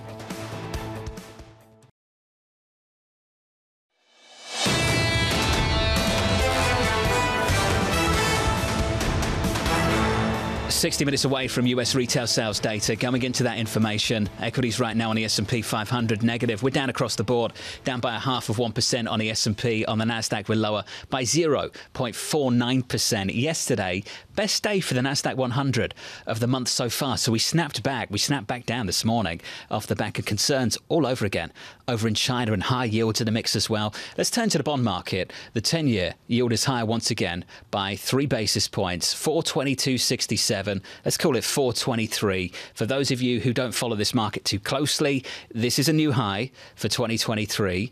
The highs of the cycle go back to October. They're about 430-ish, just north of 430 intraday. But Lisa, we're getting closer and closer on a 10-year, and I would say I'd flag the 2-year too. Don't ignore what's happening at the front end. All this soft landing hopes and dreams and rate cuts early next year. Your 2-year, I think we can call that 5%, 497.56. There's a story underpinning this, which is that the Fed is going to keep rates higher for longer, as seen in the 2-year yield going up and staying at a higher level, and that it's not going to bring inflation down meaningfully to get those yields in, or at least the term premium is going to be higher going forward for some other reasons. So you put that together. And what does that do to the rest of the risk complex? I don't know that people have fully appreciated that, but again, maybe it's all white noise. We need to identify the dominant factor behind it, which right now is really difficult to do, I know. Is it the yield curve confusion over at the BOJ? Is it the additional supply? Is it something happening with the economic data? Take your pick. Is it the downgrade? I think most people shrug their shoulders at the downgrade, but ultimately there's a ton going on at the same time, and it's hard to identify what is quite behind that move. And you add to that this idea that you have the likes of J.P. Morgan, of Western Asset Management, of HSBC, reconfirming the buy duration kind of call, that yields will come back down. So where are they? If there are so many buyers out there, why haven't you seen the institutions step in a material way, especially in light of slowing global growth, especially in light of what we saw out of China? Consensus view right now, without a doubt, on the Treasury market, it's difficult to sustain life above 4% on a US 10-year. We'll see. Right now at 423, and we've had 10 consecutive days of closing above 4% on a 10-year yield. Let's turn to the FX market. The euro at the moment, just a little stronger against the dollar at 109.34. Jordan Rochester of Nomura was on the programme with us in the last hour. Jordan was talking at 116 by year-end on the euro. He's thrown the towel in on that. Lisa, he's talking up the potential of maybe a drop to 105 on this disappointing data out of China, and plenty of reasons why the ECB have to do more, but also equally plenty of reasons why the ECB has to do less. A rock and a hard place for President Lagarde. Kit Jukes actually put it really well. Why isn't the euro lower, right? The fact that we're seeing euro strength on a day like today, when the European economy is that much more linked to China, is a head scratcher.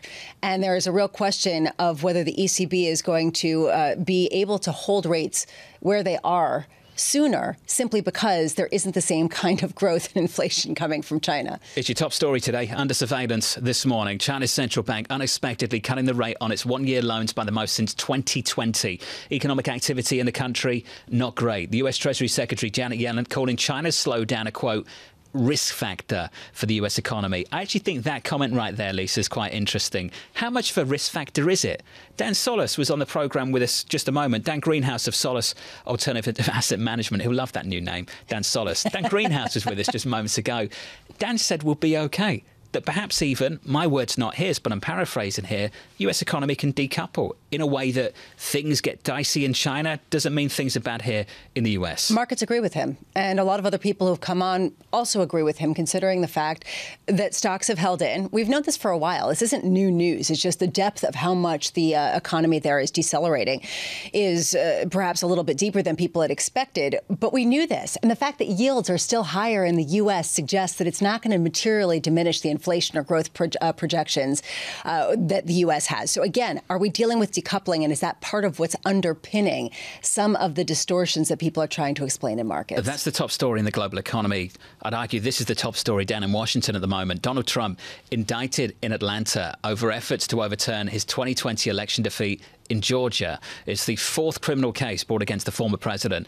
In a statement, Trump's lawyers calling the indictment, quote, shocking and absurd. And this is just going to dominate things, not just for the next year, but particularly the next week, Lisa, going into that first debate for Republicans. And it is going to be highly politicized. And it's a very difficult one to talk about because there are people on both sides who either think that, you know, this is either a long time coming or this is just another evidence of the witch hunt that Donald Trump talks about. So you have both of those polls and they're not getting closer to each other. And so how does this really shake out heading into a contentious election at a time where Donald Trump still is the front runner, still is the one who dominates really all of the races? Let's finish on the earnings this morning. Home Depot beating estimates this morning, giving insight into the US consumer. The company maintaining its fiscal 23 guidance, expecting comparable sales to decline as much as 5%. That's the story for them. The stock is down by about 0.2%. You'll hear from Target tomorrow, Walmart on Thursday, and in about 55 minutes from now, Lisa, we'll get that retail sales print for America. How much are we going to learn from it? Are people going to look past it? How many times have we gotten an economic data print and people say, OK, but it's distorted because this, and this, but I still believe that X is going to happen? Haven't we seen that? It's data dependency with an asterisk, but we're depending on data that we haven't gotten yet. And I just feel like we're going to have that kind of discussion after this one, too. Last big data point ahead of Jackson Hole. Yeah. Next week. This is kind of it for Chairman Powell. Is he delivering a speech? We have that confirmed yet? I mean, I have not seen confirmation, but we're expecting him to deliver a speech. And what I want to understand is where they see the neutral rate now, where they see them going down to. I think the question now is not when they cut rates, is not whether they're going to raise rates another 25 basis points, but are they going to see a 3 to 3.5% kind of terminal Fed funds rate and how that really changes the equation. TK taking a bit of a break this morning to gear up for Jackson Hole coverage, live from Wyoming, about a week away. Joining us now, Blurina Urici, Chief US Economist at T. Rowe Price. Blurina, wonderful to catch up with you. Let's just talk about this. Just how resilient is this US consumer? Well, I think we're going to see some confirmation in the data, as you said, in 55 minutes, with the retail sales telling us how well did the consumer do during Amazon Prime Day, how strong is consumer spending on goods, which really has been the very surprising resilience of this year. We all expected goods consumption to decelerate and services to take over. What happened was that both services and goods has been strong. And I think that's related to the fact that the labor market in the U.S. has held up pretty well. Even though in the last couple of reports we've seen employment growth slowing, the unemployment rate is really very low. Aggregate incomes are growing, and we have inflation slowing, which is helping with real household disposable incomes as well. So when I'm looking at the next 3 to 6 months, I see some headwinds for the U.S. consumer for sure. Some of that is the fact that the excess savings buffer that was built during the pandemic is likely going to be depleted by year end. Some of it is to do with the resumption of student debt repayments later this year.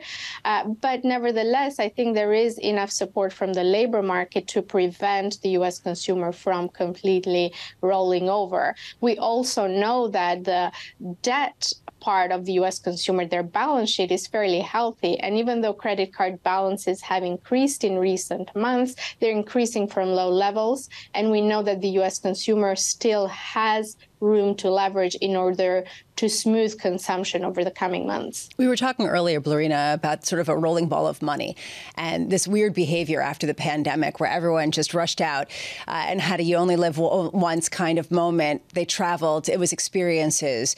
And then there was a question, OK, when will they be enough? They'll say enough with the airplanes, enough with traveling.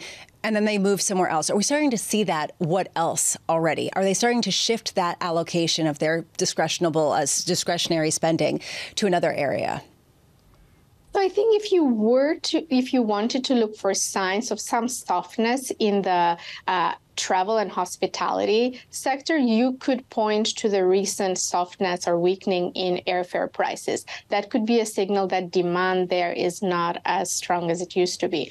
But at this point in the business cycle, I don't think that there are many other areas where the consumer could go back and spend in force, especially because on big ticket items such as electronics and household items, they did spend already a lot during the pandemic. And we know we have a housing market that, even though it's stabilized recently, it's weaker, and we're not seeing the same volume of homes being built and houses being sold. So that means that the pipeline of purchases of big ticket items and electronics should be lower as well. Okay, so in other words, if you sort of put this all together, it sounds like the consumer is hanging in there, isn't going to necessarily stop spending. There might be a little bit less than the immediate sort of gangbuster spending post-pandemic, but we're looking at a scenario where that's not going to be what's going to break the economy, that can hold in. Is that what you're saying?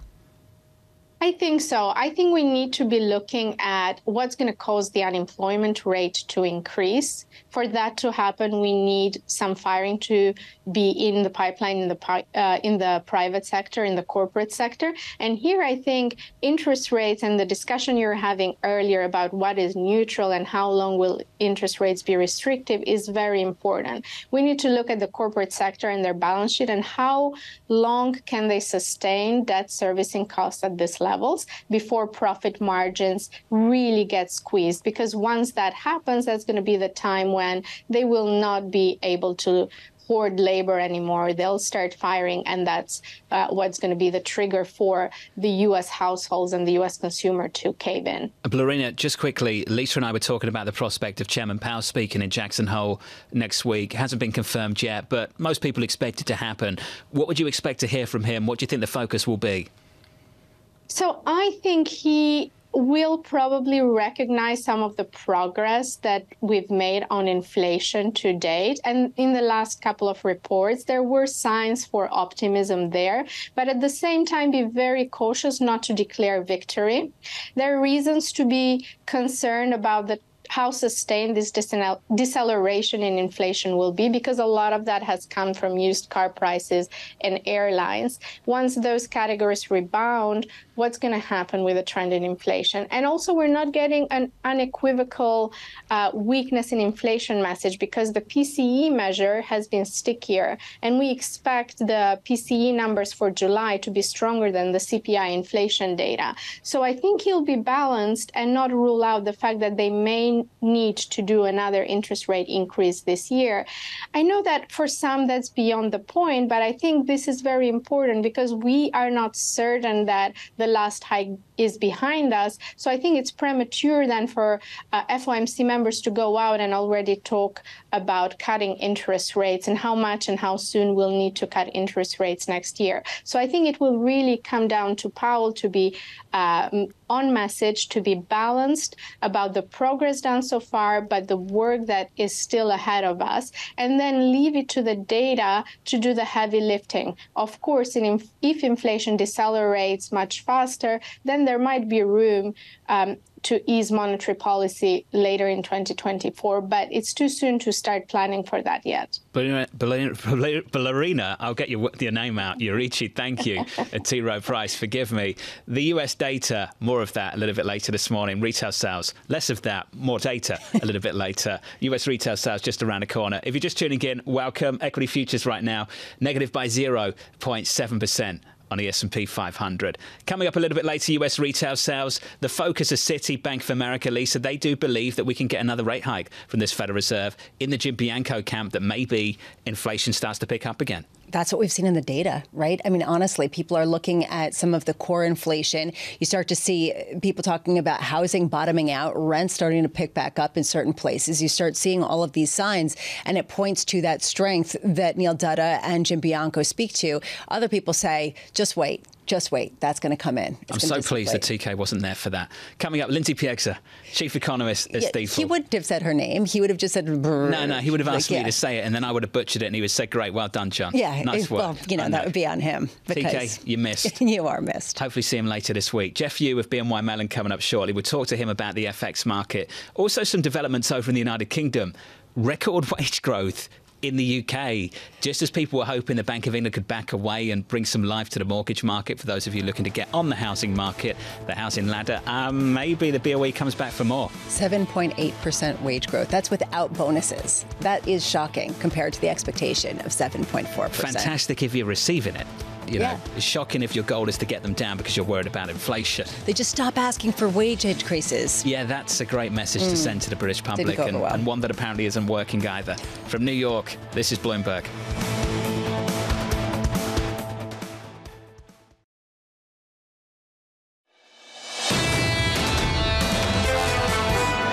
The administration remains committed to taking actions to lower prices for Americans where we can. And we continue to monitor developments, particularly those abroad, that may affect prices and growth. That was Secretary Yellen, the Treasury Secretary, speaking in Las Vegas with local union workers. Also mentioning, of course, Lisa, on China being a risk factor for the US economy. The data out of China, not great overnight. So here's the sort of two poles of the discussion where people are saying the US is decoupling from China and doesn't need to necessarily worry too much about the slowdown there. And other people saying that's just not true, that these are two economies intricately connected to one another. If that's the case, are we not pricing in that potential slowdown? Well, I think we've got to be consistent. If you were super looking forward to and excited about the reopening, lifting US equity markets, which is some commentary we've received this morning, then you also have to believe simultaneously that if it doesn't impress, then that's a reason not to like US equity markets. The multinationals, they make up a big slice of the S&P 500. If we're talking about a slowdown in Europe, a slowdown in China, and an inability to respond to it, then it's going to affect some companies more than others. And I'm thinking about Apple, for example, in terms of manufacturing. I'm thinking about Tesla. We saw that with the price cuts in order to compete more effectively. And then the big industrials as well, Caterpillar, others. And they've talked about this. They're ratcheting down their sales expectations in China. Equities right now negative. Near session lows, actually. We're down by 0.7% on the S&P 500. Yields are higher by 3 basis points. 422.28. Talked a lot about the economic data still to come. US retail sales a little bit later in the next hour, 8:30 Eastern Time. Jeff Yu joins us now, Senior Market Strategist at BNY Mellon. Jeff, wonderful to get you on the programme with us, particularly from the UK. So we can start in London with some record wage growth. Jeff, just how tight is this labour market and how supply constrained is it going forward from here?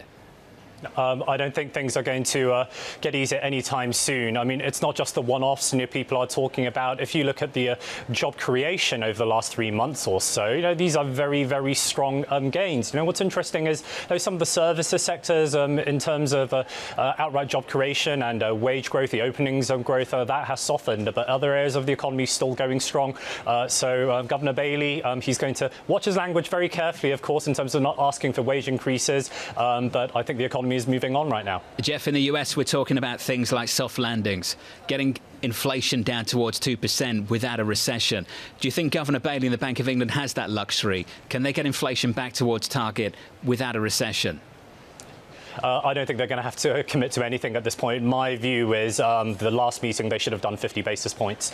So you front load all the easing right now. And to be frank, I know it's a bit of with benefit of hindsight, but today's data actually does justify that. I think they're going to have to keep going at 25 increments until we get a clear glide path. But that's potentially 12 to 18 months away. How different is the situation in the UK, where you are foreseeing future rate hikes, and the ECB at a time when some people are gaming at the end of the rate hikes over there, especially in light of what we're seeing with China?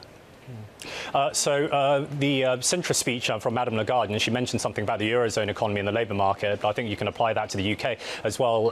And in extremis, it's basically you are seeing a lot of wage growth, but from the non-productive sectors. The UK is a productivity puzzle. So you really get kind of that stagflationary growth in the UK, and it's not going to help anytime soon. Now, with the Eurozone, they are going to be worried about China. Manufacturing PMIs, they're going to continue to print awful, probably below 40. So that probably has a bit more of a disinflationary drag on the Eurozone economy economy. So I think the Eurozone can get to a soft landing, but they're going to have to look closely at the manufacturing sector, not just in the short term, but with all the EV technology coming through, the medium to longer term as well. Eurozone has to restructure. Hold on a second. This is actually really important, Jeff, because we've been hearing from the likes of Kit Jukes, who says that he's surprised the euro isn't weaker. A lot of people are asking the same question. You're saying that actually the disinflation from China could enable the soft landing in Europe that a lot of people thought was looking less likely than in the U.S. Is that correct? I do think so, right, because what you have is with manufacturing jobs, these are high value added jobs which are being lost right now. The multiplier effect comes through. In time, you're going to see high value added jobs decline, and that will affect growth in the services side, because those who can spend, if they can't spend anymore, then I think services demand will come off as well. So that glide path is in place, and trend growth is lower in the Eurozone as well. But that's just in the short term. In the medium to longer term, once we get inflation back to target, where is the Eurozone growth strategy from here? Especially with the onslaught of EV into Europe from China. I think that is a 5, 10, 25-year conversation that needs to be had in Europe right now. Jeff, let's talk about the growth strategy out of China. I've shared some commentary a few times this morning from Standard Chartered. They called the cut from the central bank aggressive, from SocGen unlikely to be the last measure. Jeff, most people assume this was insufficient. If there's more to come, what is there to come? Shall we have a conversation about quantitative easing by the People's Bank of China, right? And we're talking large volumes here.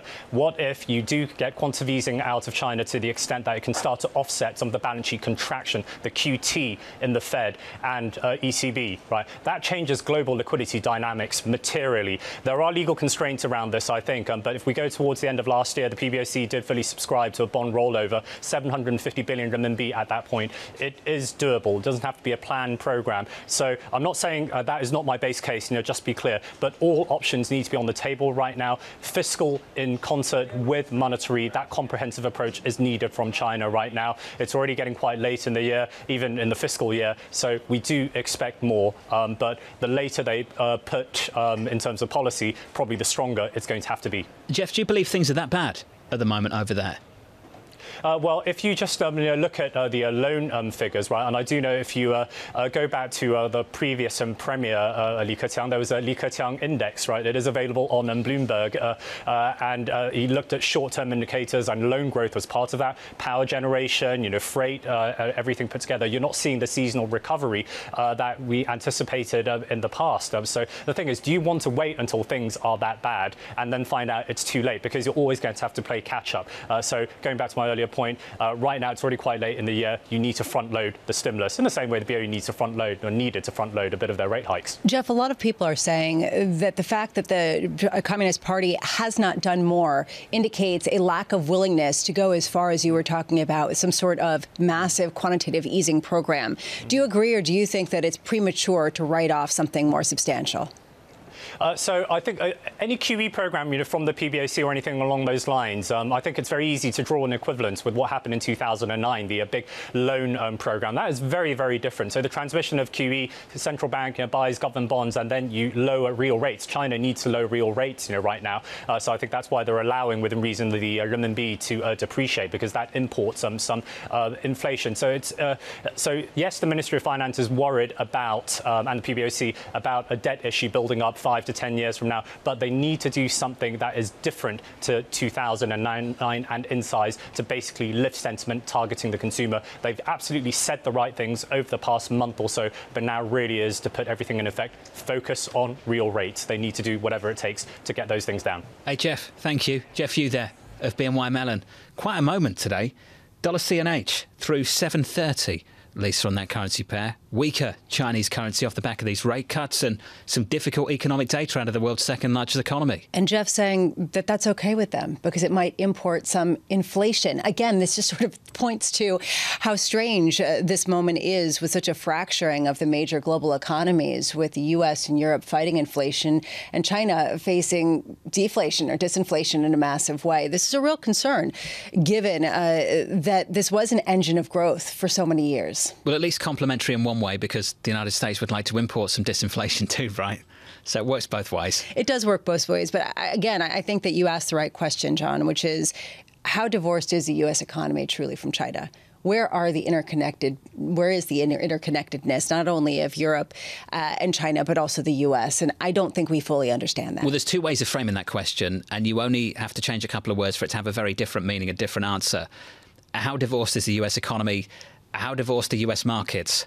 Because that's a very different question in many ways. You can make the argument we're less dependent on US imports of Chinese goods. We can see that in the data, but is the market, the equity market, the benchmark, the weightings of some of these multinationals less exposed to what's happening in Europe, in China, and worldwide? And if you think about the real estate market, how many Chinese investors came into U.S. real estate to buy up buildings that may not be there quite to the same degree? There is this question of how much is that part of what's underpinning some of the move in yields, the lack of Chinese, the lack of Japanese buyers. The conversation continues with Bob Dole of Crossmark. He joins us in the studio in about 5 minutes' time. From New York City, this is Bloomberg.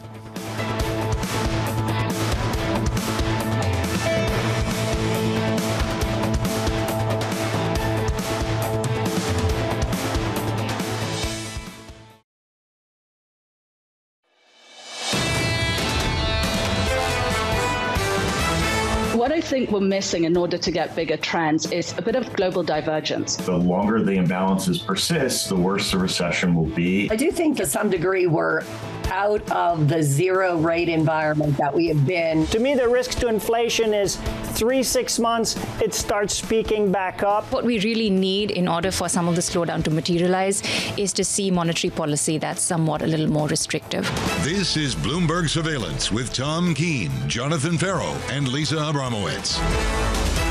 Retail sales in America 30 minutes away. Live from New York City this morning. Good morning, good morning. For our audience worldwide, this is Bloomberg Surveillance on TV and radio. Alongside Lisa Abramowicz, I'm Jonathan Ferro. Your equity market on the S&P 500 right now, session lows, down by 0.7%. More weak data out of China, a rate cut from the Chinese central bank in the mix. Insufficient to put a floor under risk sentiment, risk appetite worldwide at the moment. There is a real concern about what's developing, Lisa, in the world's second largest economy, and an inability maybe for the Chinese policymaker at this point to do anything about it. Inability or unwillingness, right? And that's sort of the key question that a lot of people have. The fact that there hasn't been a greater noise or a greater move to date, or move that would actually comprehensively target the source of the weakness, which is consumers aren't spending and the housing market needs to be corrected, has left people thinking that maybe it's just not going to come this time. Equity session lows. Bond yields near session highs. Stateside, our focus shifts. 29 minutes away from retail sales in America. It's all about the US consumer this week. And this is against the backdrop where treasuries are selling off, yields are higher. The Federal Reserve is engaging in this happy talk about a soft landing and maybe even rate cuts next year. And here we are with the long end of the treasury market selling off over the last month. The highest of the year, going back potentially to before the pandemic, before the financial crisis. If you take a look, just a couple more basis points away from the high in this particular cycle. We're looking at a time where people are resetting and saying the Fed's going to hold rates longer, higher for longer, because there has been this resilience. And that subtle shift of not cutting rates next year as quickly as they previously thought is a game changer for investment theses that's just starting to work its way out in terms of what we're seeing in the prices. Let's go through the calendar together. So today, retail sales in about 28 minutes. Tomorrow, earnings from Target. Then on to Thursday, numbers from Walmart. And Lisa, in between, we get the Federal Reserve minutes. The Fed minutes, is that a platform for the hawks, for the doves? What's the balance of risks around doing too much, doing too little? That's clearly shifted in the last 12 months since the last Jackson Hole meeting. I couldn't agree more. There's a feeling of leaning into the hope of a soft landing, not wanting to disrupt it, of the hold. And why not hold rates and just wait? What are they waiting for? And this is really the question that we have to ask, which is how long do they have before they miss the boat in terms of being sufficiently restrictive or easing, right? Where is the balance of risks in terms of where inflation goes if it reaccelerates or if it's going to come down really dramatically? In other words, is there a window to deal with this before it becomes embedded? Do you have to tackle with it more quickly? Well said. Well, I'm just trying to build on it. And I'm thinking at the same time as I'm saying it, I'm thinking of the UK, because wage growth in the UK today, just phenomenal. Record wage growth. What was it, a 7 handle? 7.8%, yeah. It's amazing. We're talking about the Bank of England backing away, and they've got wage growth of 7+% in the United Kingdom. But it's well said about embedded and the sort of odd confluence of things. Yesterday, the New York Fed put out their inflation expectations survey, and it actually showed them coming down. So on one hand, and you saw that in the University of Michigan sentiment survey as well, inflation expectations are contained for now. But if people keep getting wage increases, if they keep spending, if they keep seeing the strength, at what point does it normalize some of the price instability that we've gotten used to? They'll tell the University of Michigan all about it, and you'll see it in their survey. You could too, if you got calls. You could too, if you get the call. I want the call. Equities right now on the S&P, deeply negative by 0.75%. We're near session lows here on the S&P 500. In the bond market, yields are higher by 4 basis points. Talked a lot about that 423 level. Crude back in a way.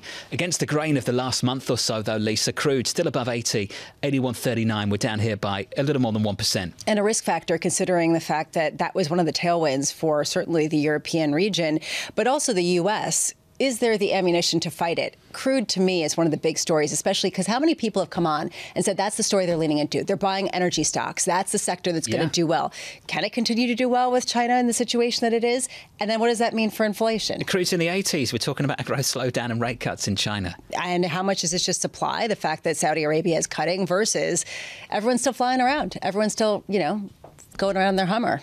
Their Hummer. Yeah, Hummer. even, maybe it's electric, but, either way. They're expensive. They Hummers? Are. Yeah. Have you looked into one? No, the EV version of it is expensive. They cost a lot of money. Well, so does the non-EV. Well, they cost a lot of money to run. Yeah. I know. All of it. Bob all Dole's the with above. us now. Wants to talk about markets, CIO of Crossmark Global Investments. Bob, good morning to you. Same. Let's talk about retail sales, 25 minutes away. Are we going to see that resilience in this US economy, this US consumer, in the data we're set to see in this hour? You just put a lot of good things, the two of you, on the table. A soft landing is like putting a thread into the needle, and the eye of that needle is shrinking. It's getting tougher and tougher.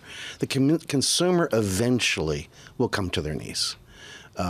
We always see it at the low end. We see it with credit extension. We see it. Wage growth is strong. How long will it stay strong? And that has just fueled the consumer, and it's fueled our economy, and this thing has kept on going. Despite all the things in the background that you just put on the table, including the lagged effects of the Fed going from 0 to 5.25. We have not felt all of that yet. Let's unpack that. It will happen eventually. Are we seeing signs of it now? You mentioned credit. You can see it through credit, maybe one way. Another way might be to see it in the official data. We'll see that at the bottom of the hour, 8:30.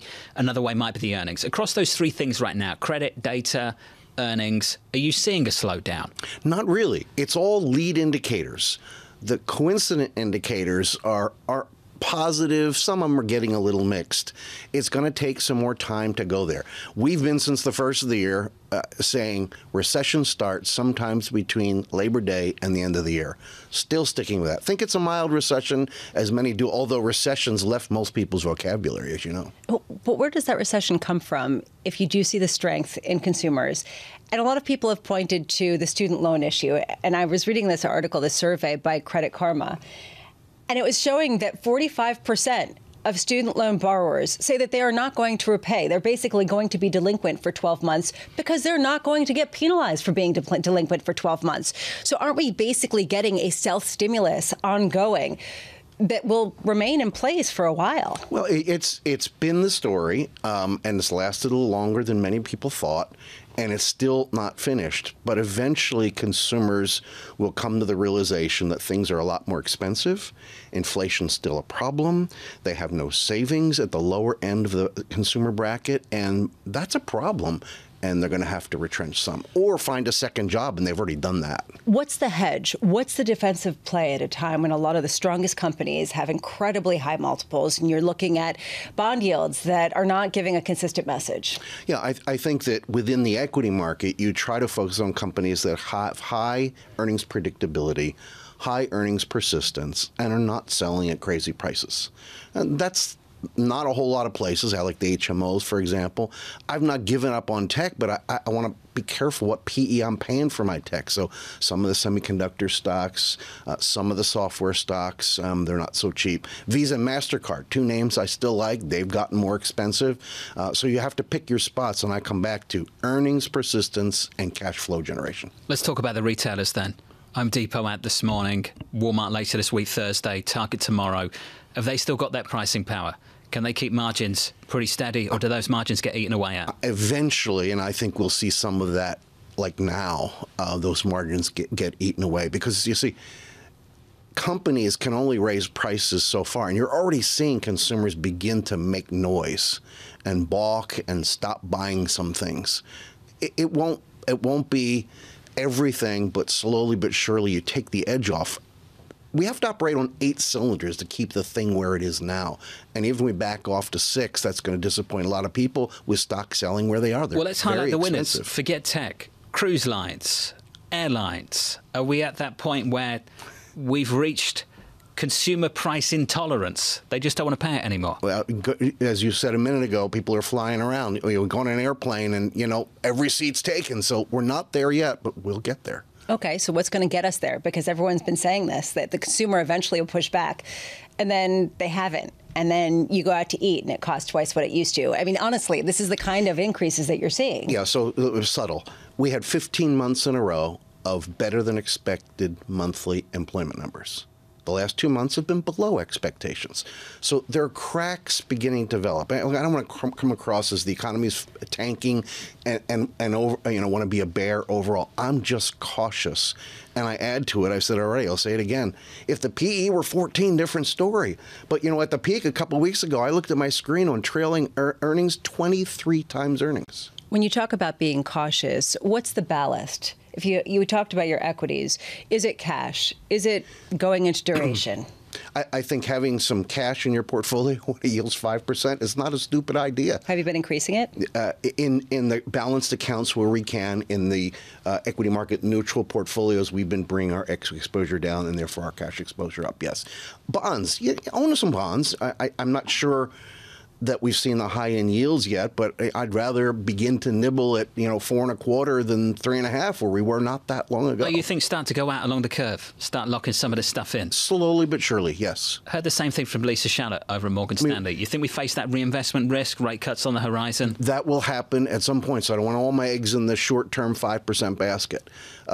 Look, a year ago, 18 months ago, 1.5% 10-year Treasury. That was a bad deal. 4.25, I think I'll think about it. It's unthinkable, isn't it? It wasn't that long ago. No. It wasn't that long ago. And it happened fast. I know, it really did, Bob. It's happening fast now. Bob, it's good to see you. Thank you, sir. Thank you. Bob Dole of Crossmark Global Investments. This sell-off's happened quickly. The last month in the Treasury market, we thought we'd seen the highs back in October. That was it, 430. I think there was a feeling we'd seen the post-SVB failure highs of 420. And here we are doing it all over again in the last month. You know what makes me a little sad? What's that? That you can't buy the actual bond and get the certificate and then, show your kids and say, this is a bond, and when it comes due, you get this amount. Is that what you'd like to do? Well, kind of. I don't know, my grandfather did that, and I remember when they came due, and we kind of have gotten away from that. And, are the Bramo kids learning about bonds already? They're doing fixed income? They've been learning about it since, kindergarten. Since they're 8? Oh, yeah. Oh, yeah, before that. We had lots of discussions. Really? We have really fun, Oh, it sounds so fun. It's so fun. If you're just tuning in, welcome. On the S&P 500 right now, negative 0.7%. Summer at Casa Bramo. Can you imagine? Can you imagine? Joke. Okay, true story. My son is actually taking a finance class this week. Well, he wants to invest, right? Yeah, he's really interested in that. Are you letting him invest? Well, it's very tricky because I don't want there to be conflict of interest, so I want him to do it virtually. Well, he doesn't have to tell you what he's investing in. He can talk about broad asset classes. But he's actually he said to me last night, he's like, Mom, I'm learning about this, and I think the Fed should just hold. I'm like, oh, no, I'm not having this at home. And how old's this one? He's 14. 14 with a view on the Fed. Well, he thought it was really interesting. It is interesting. I mean, this is what everybody's talking about. Did you tell him he's very consensus? Did you tell him that? Yes. He might be upset about that. I told him, I said, the extremes on either side, and I was starting to explain it, and then I went to sleep instead. Oh, right. And you can teach him about QE and why they killed capitalism and all of that at a later date. Basically, you don't want to be my child. That's essentially what you're learning today, and that my household is incredibly nerdy. That sounds great. 8:30, so 17 minutes away, resale sales data in America. Lindsay Piegza of Stifel is going to join us to break down some of that data going into Jackson Hole next week. It's only a week or so away. Most people expecting Chairman Powell to say something about something. We just don't know what that something is. We're expecting him to talk, Bramo. We're expecting him to talk, and a lot of people are saying that the best case scenario for him is just to say as little as possible. I agree. I'm so on that page. I mean, you start entertaining rate cuts because you want to keep real rates steady, you don't want policy to get too restrictive. You send a signal doing that. That sends a signal. If he leans into the market action, saying the market has it about right that we're not going to cut rates, that could actually have an impact on risk assets. Okay. Jackson Hole, we're going to be there, away. So we'll be there. Terry Haynes of Pangea up next.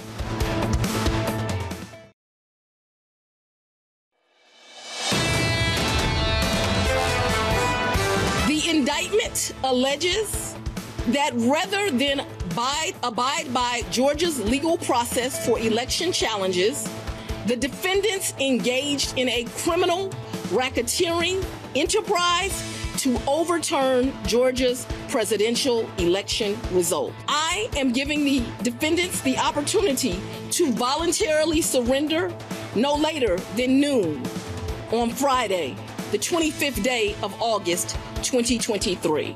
It's about a week away, 10 days away. That was Fani Willis there, the district attorney of Fulton County, Georgia, laying out the indictment against the former President Donald Trump and 18 others over efforts to overturn the results of the 2020 presidential election in the state.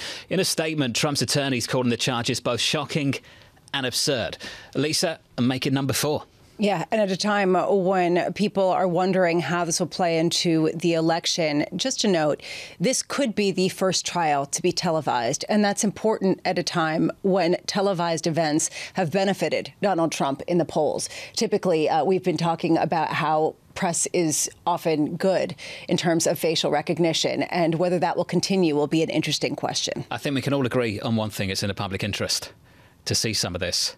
And in Georgia, they have a rule allowing televisation of some of these court cases. So people are speculating this may be the first to really be aired in real time. Watch this space. Watch this space. We've had some great guests this morning already. Bob Dole of Crossmark just moments ago. On the way out the studio, he said this. He left us with this. And he said I could share it with you, so I will. He said 4,200 before 4,600 on the S&P 500, 4,200 before 4,600. Right now, equities are weaker. Let's whip through the price action together. We're about 12 minutes away from retail sales in America. Equity futures are negative by 0.65%, just about off session lows.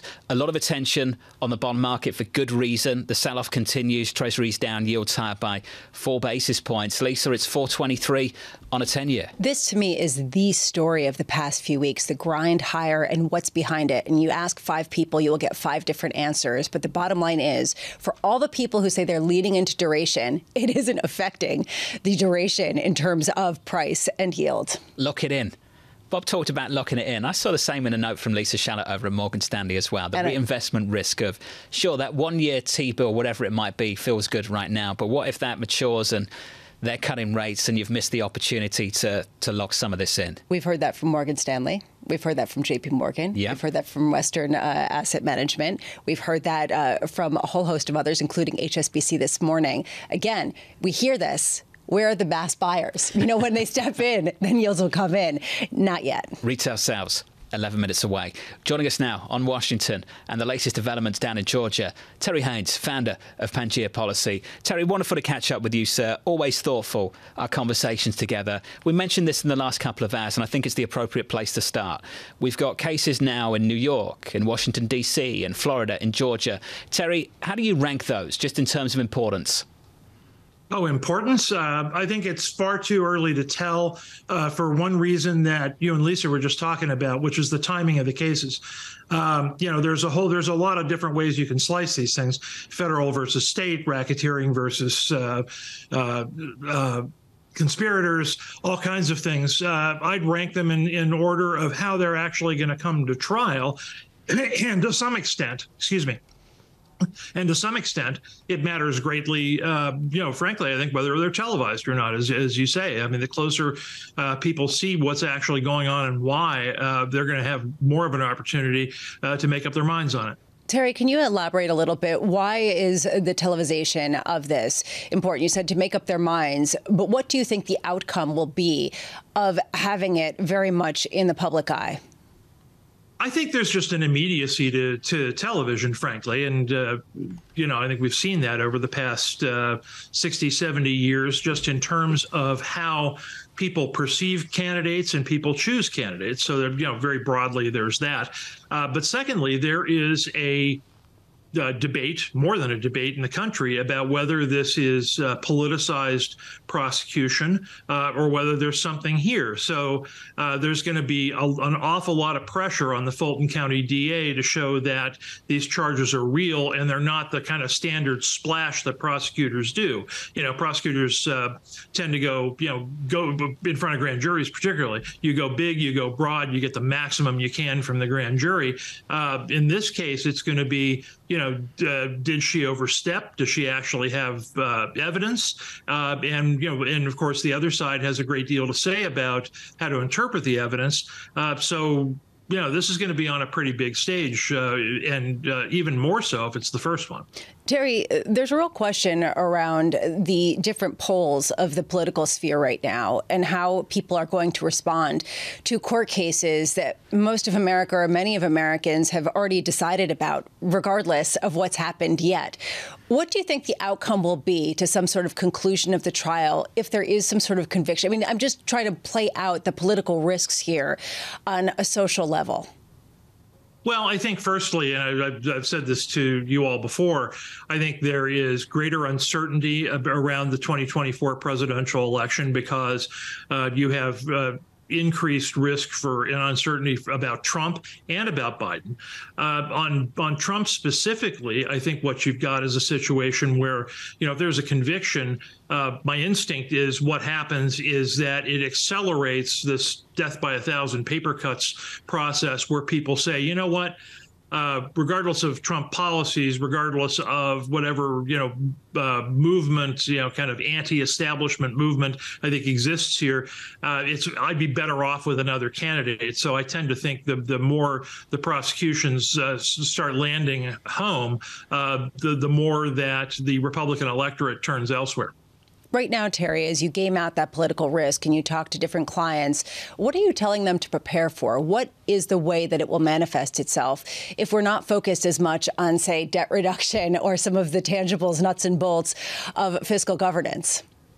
Well, I say a couple of things. One is that the first action in the presidential primary process is 5 months, I think, from today. I mean, Iowa, I think, is 5 months from today. So, that's a very long time in politics, and there are examples all over the board about how somebody that was leading in the polls today, didn't win different primary challenges. So, number one, there's that. Number two, keep your eye on the panoply of things that are going on in Washington. Not just the Trump matter or the Biden matter. You've got just in the next few months, you've got I think a shutdown likelihood, a government shutdown likelihood at 60%. You've got probably no meaningful action on debt and fiscal, which markets are increasingly interested in. You've got everything from the China economy to the Ukraine-Russia matter to think about, bank capital standards, and all the way down to John's favorite topic, UFOs. So, what we've got is a situation here where there's an awful lot of risk coming out of Washington on a variety of fronts all at once, and it behooves investors to pay attention to all of it, not just this particular bread and circus. Terry, how did you know that? How did you know that? Terry, how real is this down in D.C. when you watch these hearings? How real is it? Which part? The UFO part? UFOs, obviously, Terry. The cheap and easy line is to say anybody that watches Washington with regularity, does believe in, that there's something out there that, is affecting things that isn't us. I think there's an awful lot of circumstantial evidence on the UFO matter, as there always has been. And, they're going to need to get to the next step to start convincing people. Terry, thank you, sir. Terry Haynes of Pangea Policy down in Washington. It's fascinating to watch. Everybody knows that you love UFOs. I probably said it. On air. Did you see that Paul Krugman? I mean, love is strong. Love is strong. But you care about them and you believe in them. Increasingly aware and interested in. Well, I will just say this. On Odd Lots of Bloomberg, Paul Krugman was on there talking about UFOs. What did he say? He said that alien invasions are inflationary. Okay. So we can expect them to be deflationary, right? Wow, that's harsh. Isn't that what we do? I thought that was the game. Krugman says, and you... No? Okay. He actually just wrote a column about how he is talking about how he's gotten things wrong. Look, all I can say is, the fact that we're talking about UFOs more than debt reduction. gives we're you a not. sense. When we just did, indulge me. We just did 60 seconds. That's all. And actually, people do see unidentified flying objects a lot. Yeah, I know. But do you actually think they're like little green creatures inside, being like, ooh? No one said anything about that. Okay. Did I make noises? No, I didn't. Retail sales, 5 minutes away from New York. This is Bloomberg.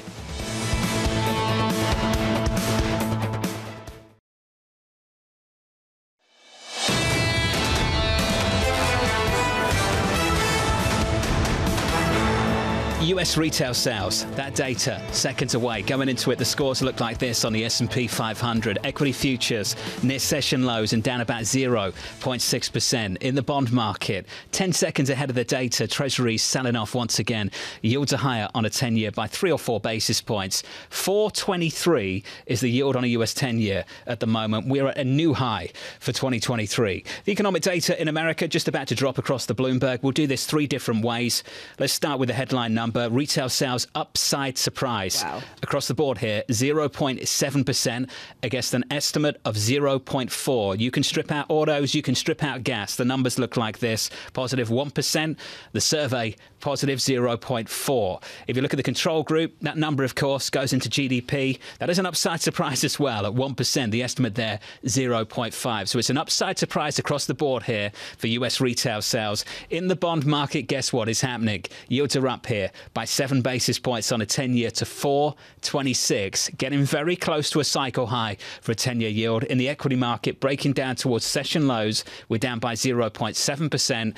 Lisa, that's an upside surprise. Again, at a time when people were expecting there to be a little bit of bite with people not necessarily having the savings. We're looking right now.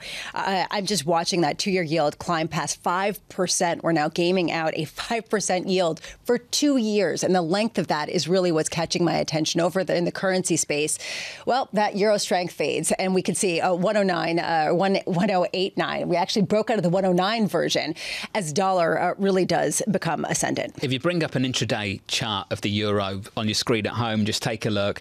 It's literally just like that, down bank.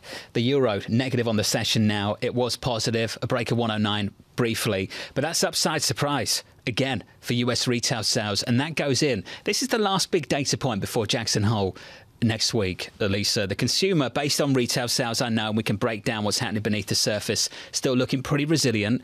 Inflation, some people still arguing, is bottoming here and may well pick up through the year. And this bond market is not smelling the end of a rate hiking cycle of the 2 years back through 5%, is it? No, and if it is seeing the end of the actual hiking cycle, it's seeing the the constancy of a rate that's held at that level, not necessarily rate cuts. It's not just the upside surprise. It's the nature of the upside surprise. The control group, which you pointed to, John, which does go into GDP, came in at 1% month over month versus the estimate of 0.5%, up from 0.5% the prior month, which was revised lower by 0.1%. This is a massive upside surprise, especially on month over month at a time when consumers were supposed to be running out of gas in their tank. So let me go through this again. If you are just tuning in, upside surprise, 0.7% headline retail sales for the month of July. That's month over month. The number we were looking for in the survey, 0.4. Strip out autos and gas, that number is 1% against an estimate of 0.4.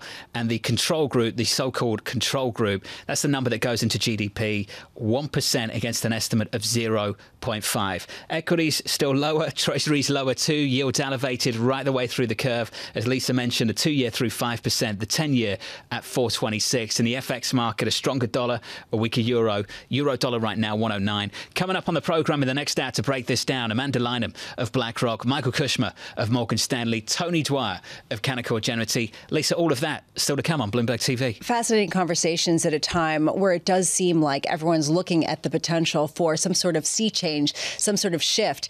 And it happens to be in the wrong direction, at least for the bond market and equity market. As we work through some of these numbers, you have to wonder at what point does the consumer stop fueling an economic recovery that has lasted longer and been more robust than almost anyone had expected. Lindsay Piegza, someone who's been calling for rates to be much higher, potentially even with a 6 handle for the Federal Reserve to get inflation under control, joins us right now. She is a chief economist at Stifel. Lindsay, what's your view on why we saw such a big upside surprise on retail sales? Well, this certainly was a stronger than expected report, and no doubt this will boost optimism that because of the resilience of the consumer, we can achieve that soft landing. But I would push back a little bit in the sense that we don't need to put too much focus on 1 month's numbers.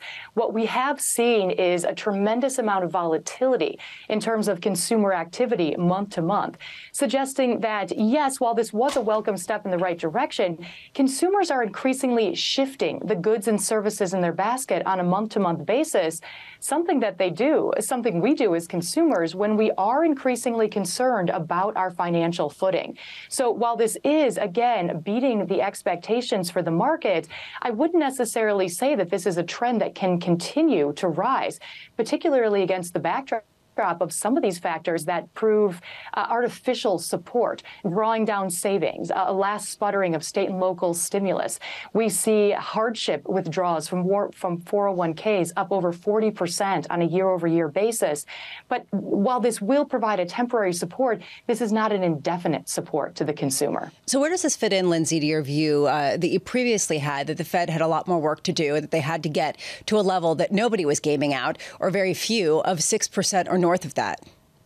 Well, I think this is going to make the Fed's job more difficult, because the longer it takes for the labor market, for the consumer to show that needed weakness or respond to earlier policy tightening, the more aggressive the response from the Fed must be, thus ensuring an eventual downturn.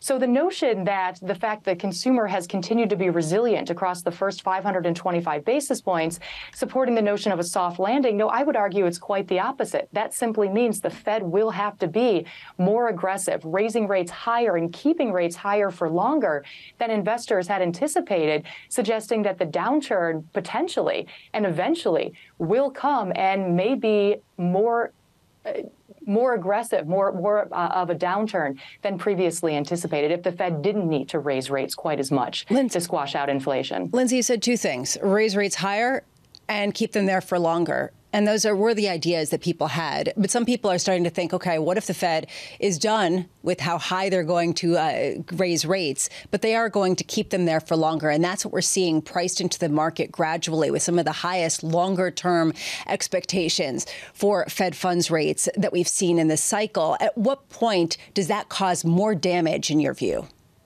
Well, I think it's certainly going to cause more damage. Again, the more pressure on the Fed to respond. Now, if we continue to see this type of resilience, if we continue to see third quarter GDP surpass earlier expectations or surpass what we saw in the second quarter, I think the Fed doesn't necessarily need to continue to raise rates indefinitely. But once they reach that sufficiently restrictive level, as you mentioned, we've long conceded that will be 6% or above, the Fed is likely going to be forced to keep us at that elevated level for some time. The Fed itself has said rate cuts are not in their base case scenario for 2023, but even 2024 remains a sizable question mark if we aren't able to see that intended result. Remember, the Fed is raising rates to tap down consumption, tap down investment, and result in a slower level of activity in order to get that more benign inflation. But thus far, the economy is pushing very hard against the intentions of tighter monetary policy. If you are just joining us, we are just seeing the ramifications of retail sales numbers that came in significantly higher than expected. We're seeing the overall month-over-month headline number of 0.7% versus expectations of 0.4%. The control group, which does factor into the U.S. gross domestic product figure, came in at 1% from the expected 0.5%. We are seeing two-year yields surge past 5%, 10-year yields and 30-year yields both reaching the highest level since October, climbing up. We're seeing 30-year yields 4.32%. Lindsay Piegza of Stifel with us. And Lindsay, I really want to get your sense of what could potentially halt this spending. You were saying it can't persist. You're not going to see this forever. Some people have pointed to the student loan repayments that are going to restart in October. Do you give credence to this sort of idea that we could see some sort of tightening and fiscal tightening on that front going forward? Oh, absolutely. There's a number of factors. And remember, even with this monthly increase, beating expectations, when we take a step back and look at the longer term momentum, it's very clear that consumers are beginning to slow their activity. Coming out of the gate from the great the shutdown, we had a double-digit growth.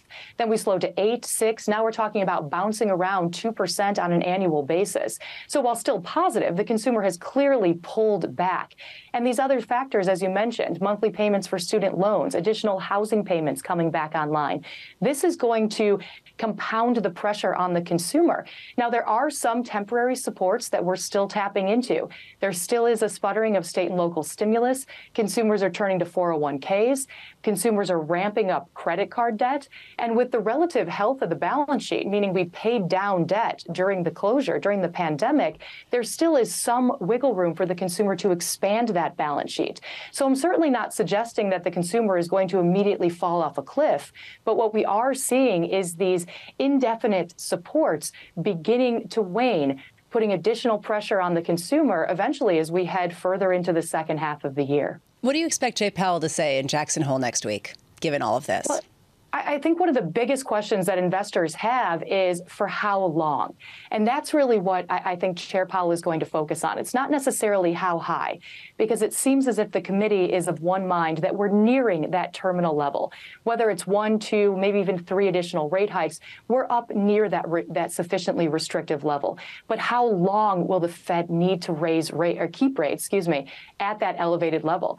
I also think he's going to talk about the context of inflation against monetary policy. How does the Fed respond if we see a reversal in inflationary pressures? Is that even a scenario that the Fed is considering? And how does the committee balance the risk between raising rates even higher than previously expected, slowing the economy, against the risk of wanting to obtain that 2% inflation target? So there's a lot of questions that investors are going to be listening for, that I'm going to be listening for, in terms of how to gauge the Fed's mindset on these broader themes for inflation and monetary policy. Lindsay Piegza of Stifel. And as we're speaking right now, you are seeing that 2-year yield just bump up against that 5% level, trying to see how long it can hold on. Just to take a look at the market reaction, it is as you would expect. She's trying to game out how high the Fed has to hike rates, but more importantly, for how long. And that does seem to be the tone across the board, watching the dollar space, because that has been one of the big surprises, that there was dollar weakness versus the euro, even in light of what we saw over in China. We now see that reassert itself. It actually has reversed after the knee-jerk response, where now it's 109.17, a little bit of euro strength versus the dollar. We should also just mention, in the slew of data that came out, we got Empire Manufacturing data for the month of August to read on manufacturing, and it came in with a downside surprise of -19. So there is this question around whether we're seeing a sort of bifurcated read and not a clear one in terms of real-time activity. If you are just joining in, we are seeing a decline in the equity market that's deepening after that retail sales surprise to the upside, down about 0.6% for the S&P, 44.77. We're also discussing what the ramifications are with respect to China, given the fact that we heard from Janet Yellen, Treasury Secretary, that there was some implication for the U.S. economy. Still with us is Lindsay Piegza of Stifel. Lindsay, what's your view on that? How interconnected are the two economies? Well, I think they're very interconnected. And certainly we have to keep an eye on what's happening on the international stage as we see one of our largest trading partners now suffer a significant weakness in terms of the economy. Now, will this necessarily translate into further deflationary pressures? It certainly could help alleviate or help compound some of the disinflationary pressures that we've been seeing on the producer side. But again, for the U.S. economy, and more importantly, for monetary policy, what we're struggling with is the demand side of the inflation equation. And that's what the Fed is going to be focused on. That's what their focus is in terms of containing inflation. Lindsay Piegza of Stifel, thank you so much for being with us. Janet Yellen speaking about the different programs that President Biden has put out there, but also saying that China's slowdown is a, quote, risk factor for the U.S. economy. Other people talking about some sort of decoupling and whether it's going to have an economic read-through, market read-through, what that's going to look like, how that's factoring factoring into yields. Coming up, shifting gears a little bit, William Cohen joining us, author of Money and Power, How Goldman Sachs Came to Rule the World. After a bit of controversy over the CEO and growing dissent that is percolating into the news pages. From New York, this is Bloomberg.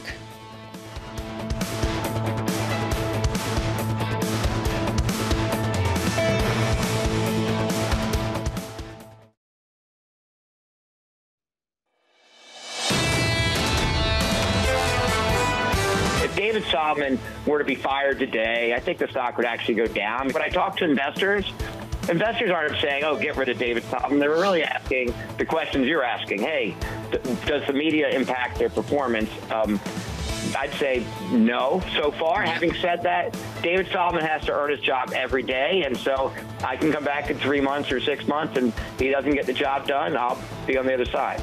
That was Mike Mayo, Wells Fargo, head of U.S. large cap bank research at Wells Fargo, talking after a New York Magazine article titled, "Is David Solomon Too Big a Jerk to Run Goldman Sachs?" Inside a banking mutiny. The discussion here, as people wonder what the path is forward, there have been a number of departures. Some people say it's within normal range. Some people saying that there's a real question mark at a time of tumult for the larger banking sector. Joining us now to discuss is Sonali Basak, Bloomberg Wall Street correspondent. Sonali, just to get started, what is the latest in terms of how Goldman is responding to this and how they're sort of setting it up given clear internal dissent? This idea here that Mike Mayo had brought up, that performance has not been impacted. Listen, this year is a tough year for Goldman. The ROE has been the worst it's been in years, and we are splat dab today in the center of the third quarter. This is a pretty pivotal moment in terms of what Goldman would post at the end of this quarter. They have to finish their consumer strategy exits. They have Green Sky. They have balance sheet reductions to get through. And so this idea about performance being impacted by a lot of the distractions happening at Goldman, this is when it's being put to test most. Why are people so fascinated with Goldman Sachs in particular? They're the biggest. When it comes to the high-flying world of investment banking, Goldman Sachs has changed a lot. This was this closely held partnership. And when David Solomon came in, part of the promise was to open this up, be more shareholder-friendly. We were doing investor days now. But what happened was, with the personality traits that he has had, there has been a lot of friction between David versus the employees versus the media. And so that tension is now coming into the spotlight in a much bigger way, especially after the series of articles over the weekend. Now, the question is, are those another set of just articles, because we have seen kind of a lot of discontent over the years, or is it something where the rubber hits the road and starts to impact Goldman's performance moving forward? And this year is a big year to really set that mark. Where is growth going to come from if it's not going to come from the consumer banking and if it's a time of difficulty for certainly getting deals done and other types of investment banking activities? A few things. They're putting their money on asset and wealth management. But here's a couple things about that business. That is where some of the balance sheet reduction is also happening now. So you saw things like a massive write down on real estate when they had to sell assets and really exit some positions and take some markdowns. You also see them still fighting pretty hard in trading. I will notice, on a really positive note for Goldman, they have been beating Morgan Stanley in equities trading a couple quarters in a row there. So they have made strides. In mergers and acquisition, again, another pivotal year. For the first time in 5 years, they're still lagging behind JP Morgan on our own league tables. They are up in investment grade bond underwriting or high yield bond underwriting, but they're down in investment grade. So it's choppy, if you hear what I'm saying. And that's why this year is such a pivotal year for Goldman, because it's David Solomon's year to show whether this is just a lot of noise or whether it's impacting the core business lines that they're trying to prove are the future of the bank. As Mike Mayo said, his performance has held up until now. When that changes, perhaps his mind will change. But as of now, not so much. Sonali Basak, thank you so much for being with us. Someone who has written about Goldman Sachs and all of finance for many, many years. William Cohen, author of Money and Power, How Goldman Sachs Came to Rule the World, co-founder of Puck, joining us now. William, I just want to start with, what's your take on the article in New York Magazine, but more broadly, some of the articles percolating out that really challenge David Solomon's leadership? Well, the New York Magazine article, Lisa, was particularly personal and pointed. You know, having written a book about Goldman Sachs, I've read many, many, many articles over the years about Goldman. And of course, Goldman is always a focal point of the media's attention. It's become increasingly more of a focal point under David Solomon's leadership. In part, honestly, because he is disengaged from the media, which is a strategy I don't really recommend that he do, but he seems to be doing it. And I think some of the reason that you're getting these negative articles is because he does not engage with the media, which I think he'd be better off doing. But the New York Magazine article in particular was very pointed, very personal, very mean-spirited, and obviously Goldman is pushing back very hard against it, almost like makes the New York Times article, which came out the same day, an afterthought, even though it did contain that bit of news that supposedly Lloyd Blankfein called up David Solomon, the previous CEO, and asked him if he could be helpful, that he had, quote unquote, lost $50 million on his Goldman Sachs stock, and was willing to return if David would be willing to have him, which of course he said no. That said, at what point does the increase in bad publicity and these public concerns, public airing of grievances that might be percolating up in the internal ranks really create a challenge to running a firm, right? I mean, at what point does executive leadership have to have the room? Does he lose the room and still keep his job? Yeah, I mean, Sonali is right, and Mike Mayo is right. I mean, as long as the stock holds up, which it has, basically, it's it's off its 52-week highs, all-time highs, but it's basically held up pretty well. It's up to the board at this point. I mean, the board has been incredibly silent, which is shocking to me. I think at some point, the board needs to come out in support of David Solomon. He's in a bit of a limbo now between all the complaining, all the griping, and these negative media articles. And it would be smart, I think, for the board to come out in support of David if, in fact, they do support him. I mean, now he's in this kind of weird limbo. I know from my internal conversations with people at Goldman that the board is not rattled by this. Maybe that's a good thing or a bad thing, but they have not come out with any kind of public support, which frankly would be smart to do. What is the response internally when you have some of these conversations? Is it surprise? Is it this was a long time coming? Is it agreement? What's the sort of feeling that you get? I think that there's some basic level of understanding that David has become a bit of a lightning rod and is somewhat of a controversial figure, and is sort of a hard-driving, CEO, take no prisoners type, which frankly, is sort of what Goldman Sachs is all about. So on the one hand, I think they're very supportive of David at the highest levels, as you would expect them to be. On the other hand, I think they understand that, especially because of the bonuses in 2022, the losses in the consumer sector that they're trying to put behind them. I mean, it's really all about the bonuses that were down in 2022, but you need to really look at it over a 2-year period. 21 was a huge year for bonuses, 22 not so great. So you put them together and people are still making an awful lot of money. But I would say that they are defensive and supportive. They know they're kind of in a battle, and that's why I say that the board should really put an end to this by coming out and, either saying they support David or that they don't. William Cohen, thank you so much for being with us. William Cohen there, author of a book on Goldman Sachs, longtime financial correspondent and writer in many capacities. Right now, if you are just tuning in, we are seeing markets on the move following an upside surprise to retail sales coming in. The control group, which goes into GDP, up 1% versus the expected 0.5%. We've seen that decline pretty much hold at about 0.7 of a decline now, actually deepen for S&P futures. Yields higher, and this has been what's been gaining everyone's attention. 10-year yields, 4.23%, real yields on the 10-year Treasury at the highest levels going back to 2009. We're also seeing right now the euro continue to gain against the dollar, which is sort of ironic considering some of the concerns over in China and this feeling that especially with better than expected data in the U.S., you should get the stronger dollar, the euro stronger, actually. Now 109.24 after briefly dropping below below the 109 handle. And we are seeing right now, just more broadly, this feeling that even if China does slow, you can see ongoing divergence. Oil prices, which had climbed and stayed above $80 a barrel, still slightly lower on the heels of what we heard over in China. Coming up tomorrow on Bloomberg Surveillance, Nikolai Tangent, the Norges Bank Investment Management CEO, on how to arrange in a world where investing in the index could be fraught, when there is this sort of feeling that perhaps you can't divorce yourself from a sense of higher rates and slower growth. We also are looking forward to Target tomorrow and Walmart on Thursday, the latest read in consumers that seem to still have firepower. From New York, this is Bloomberg.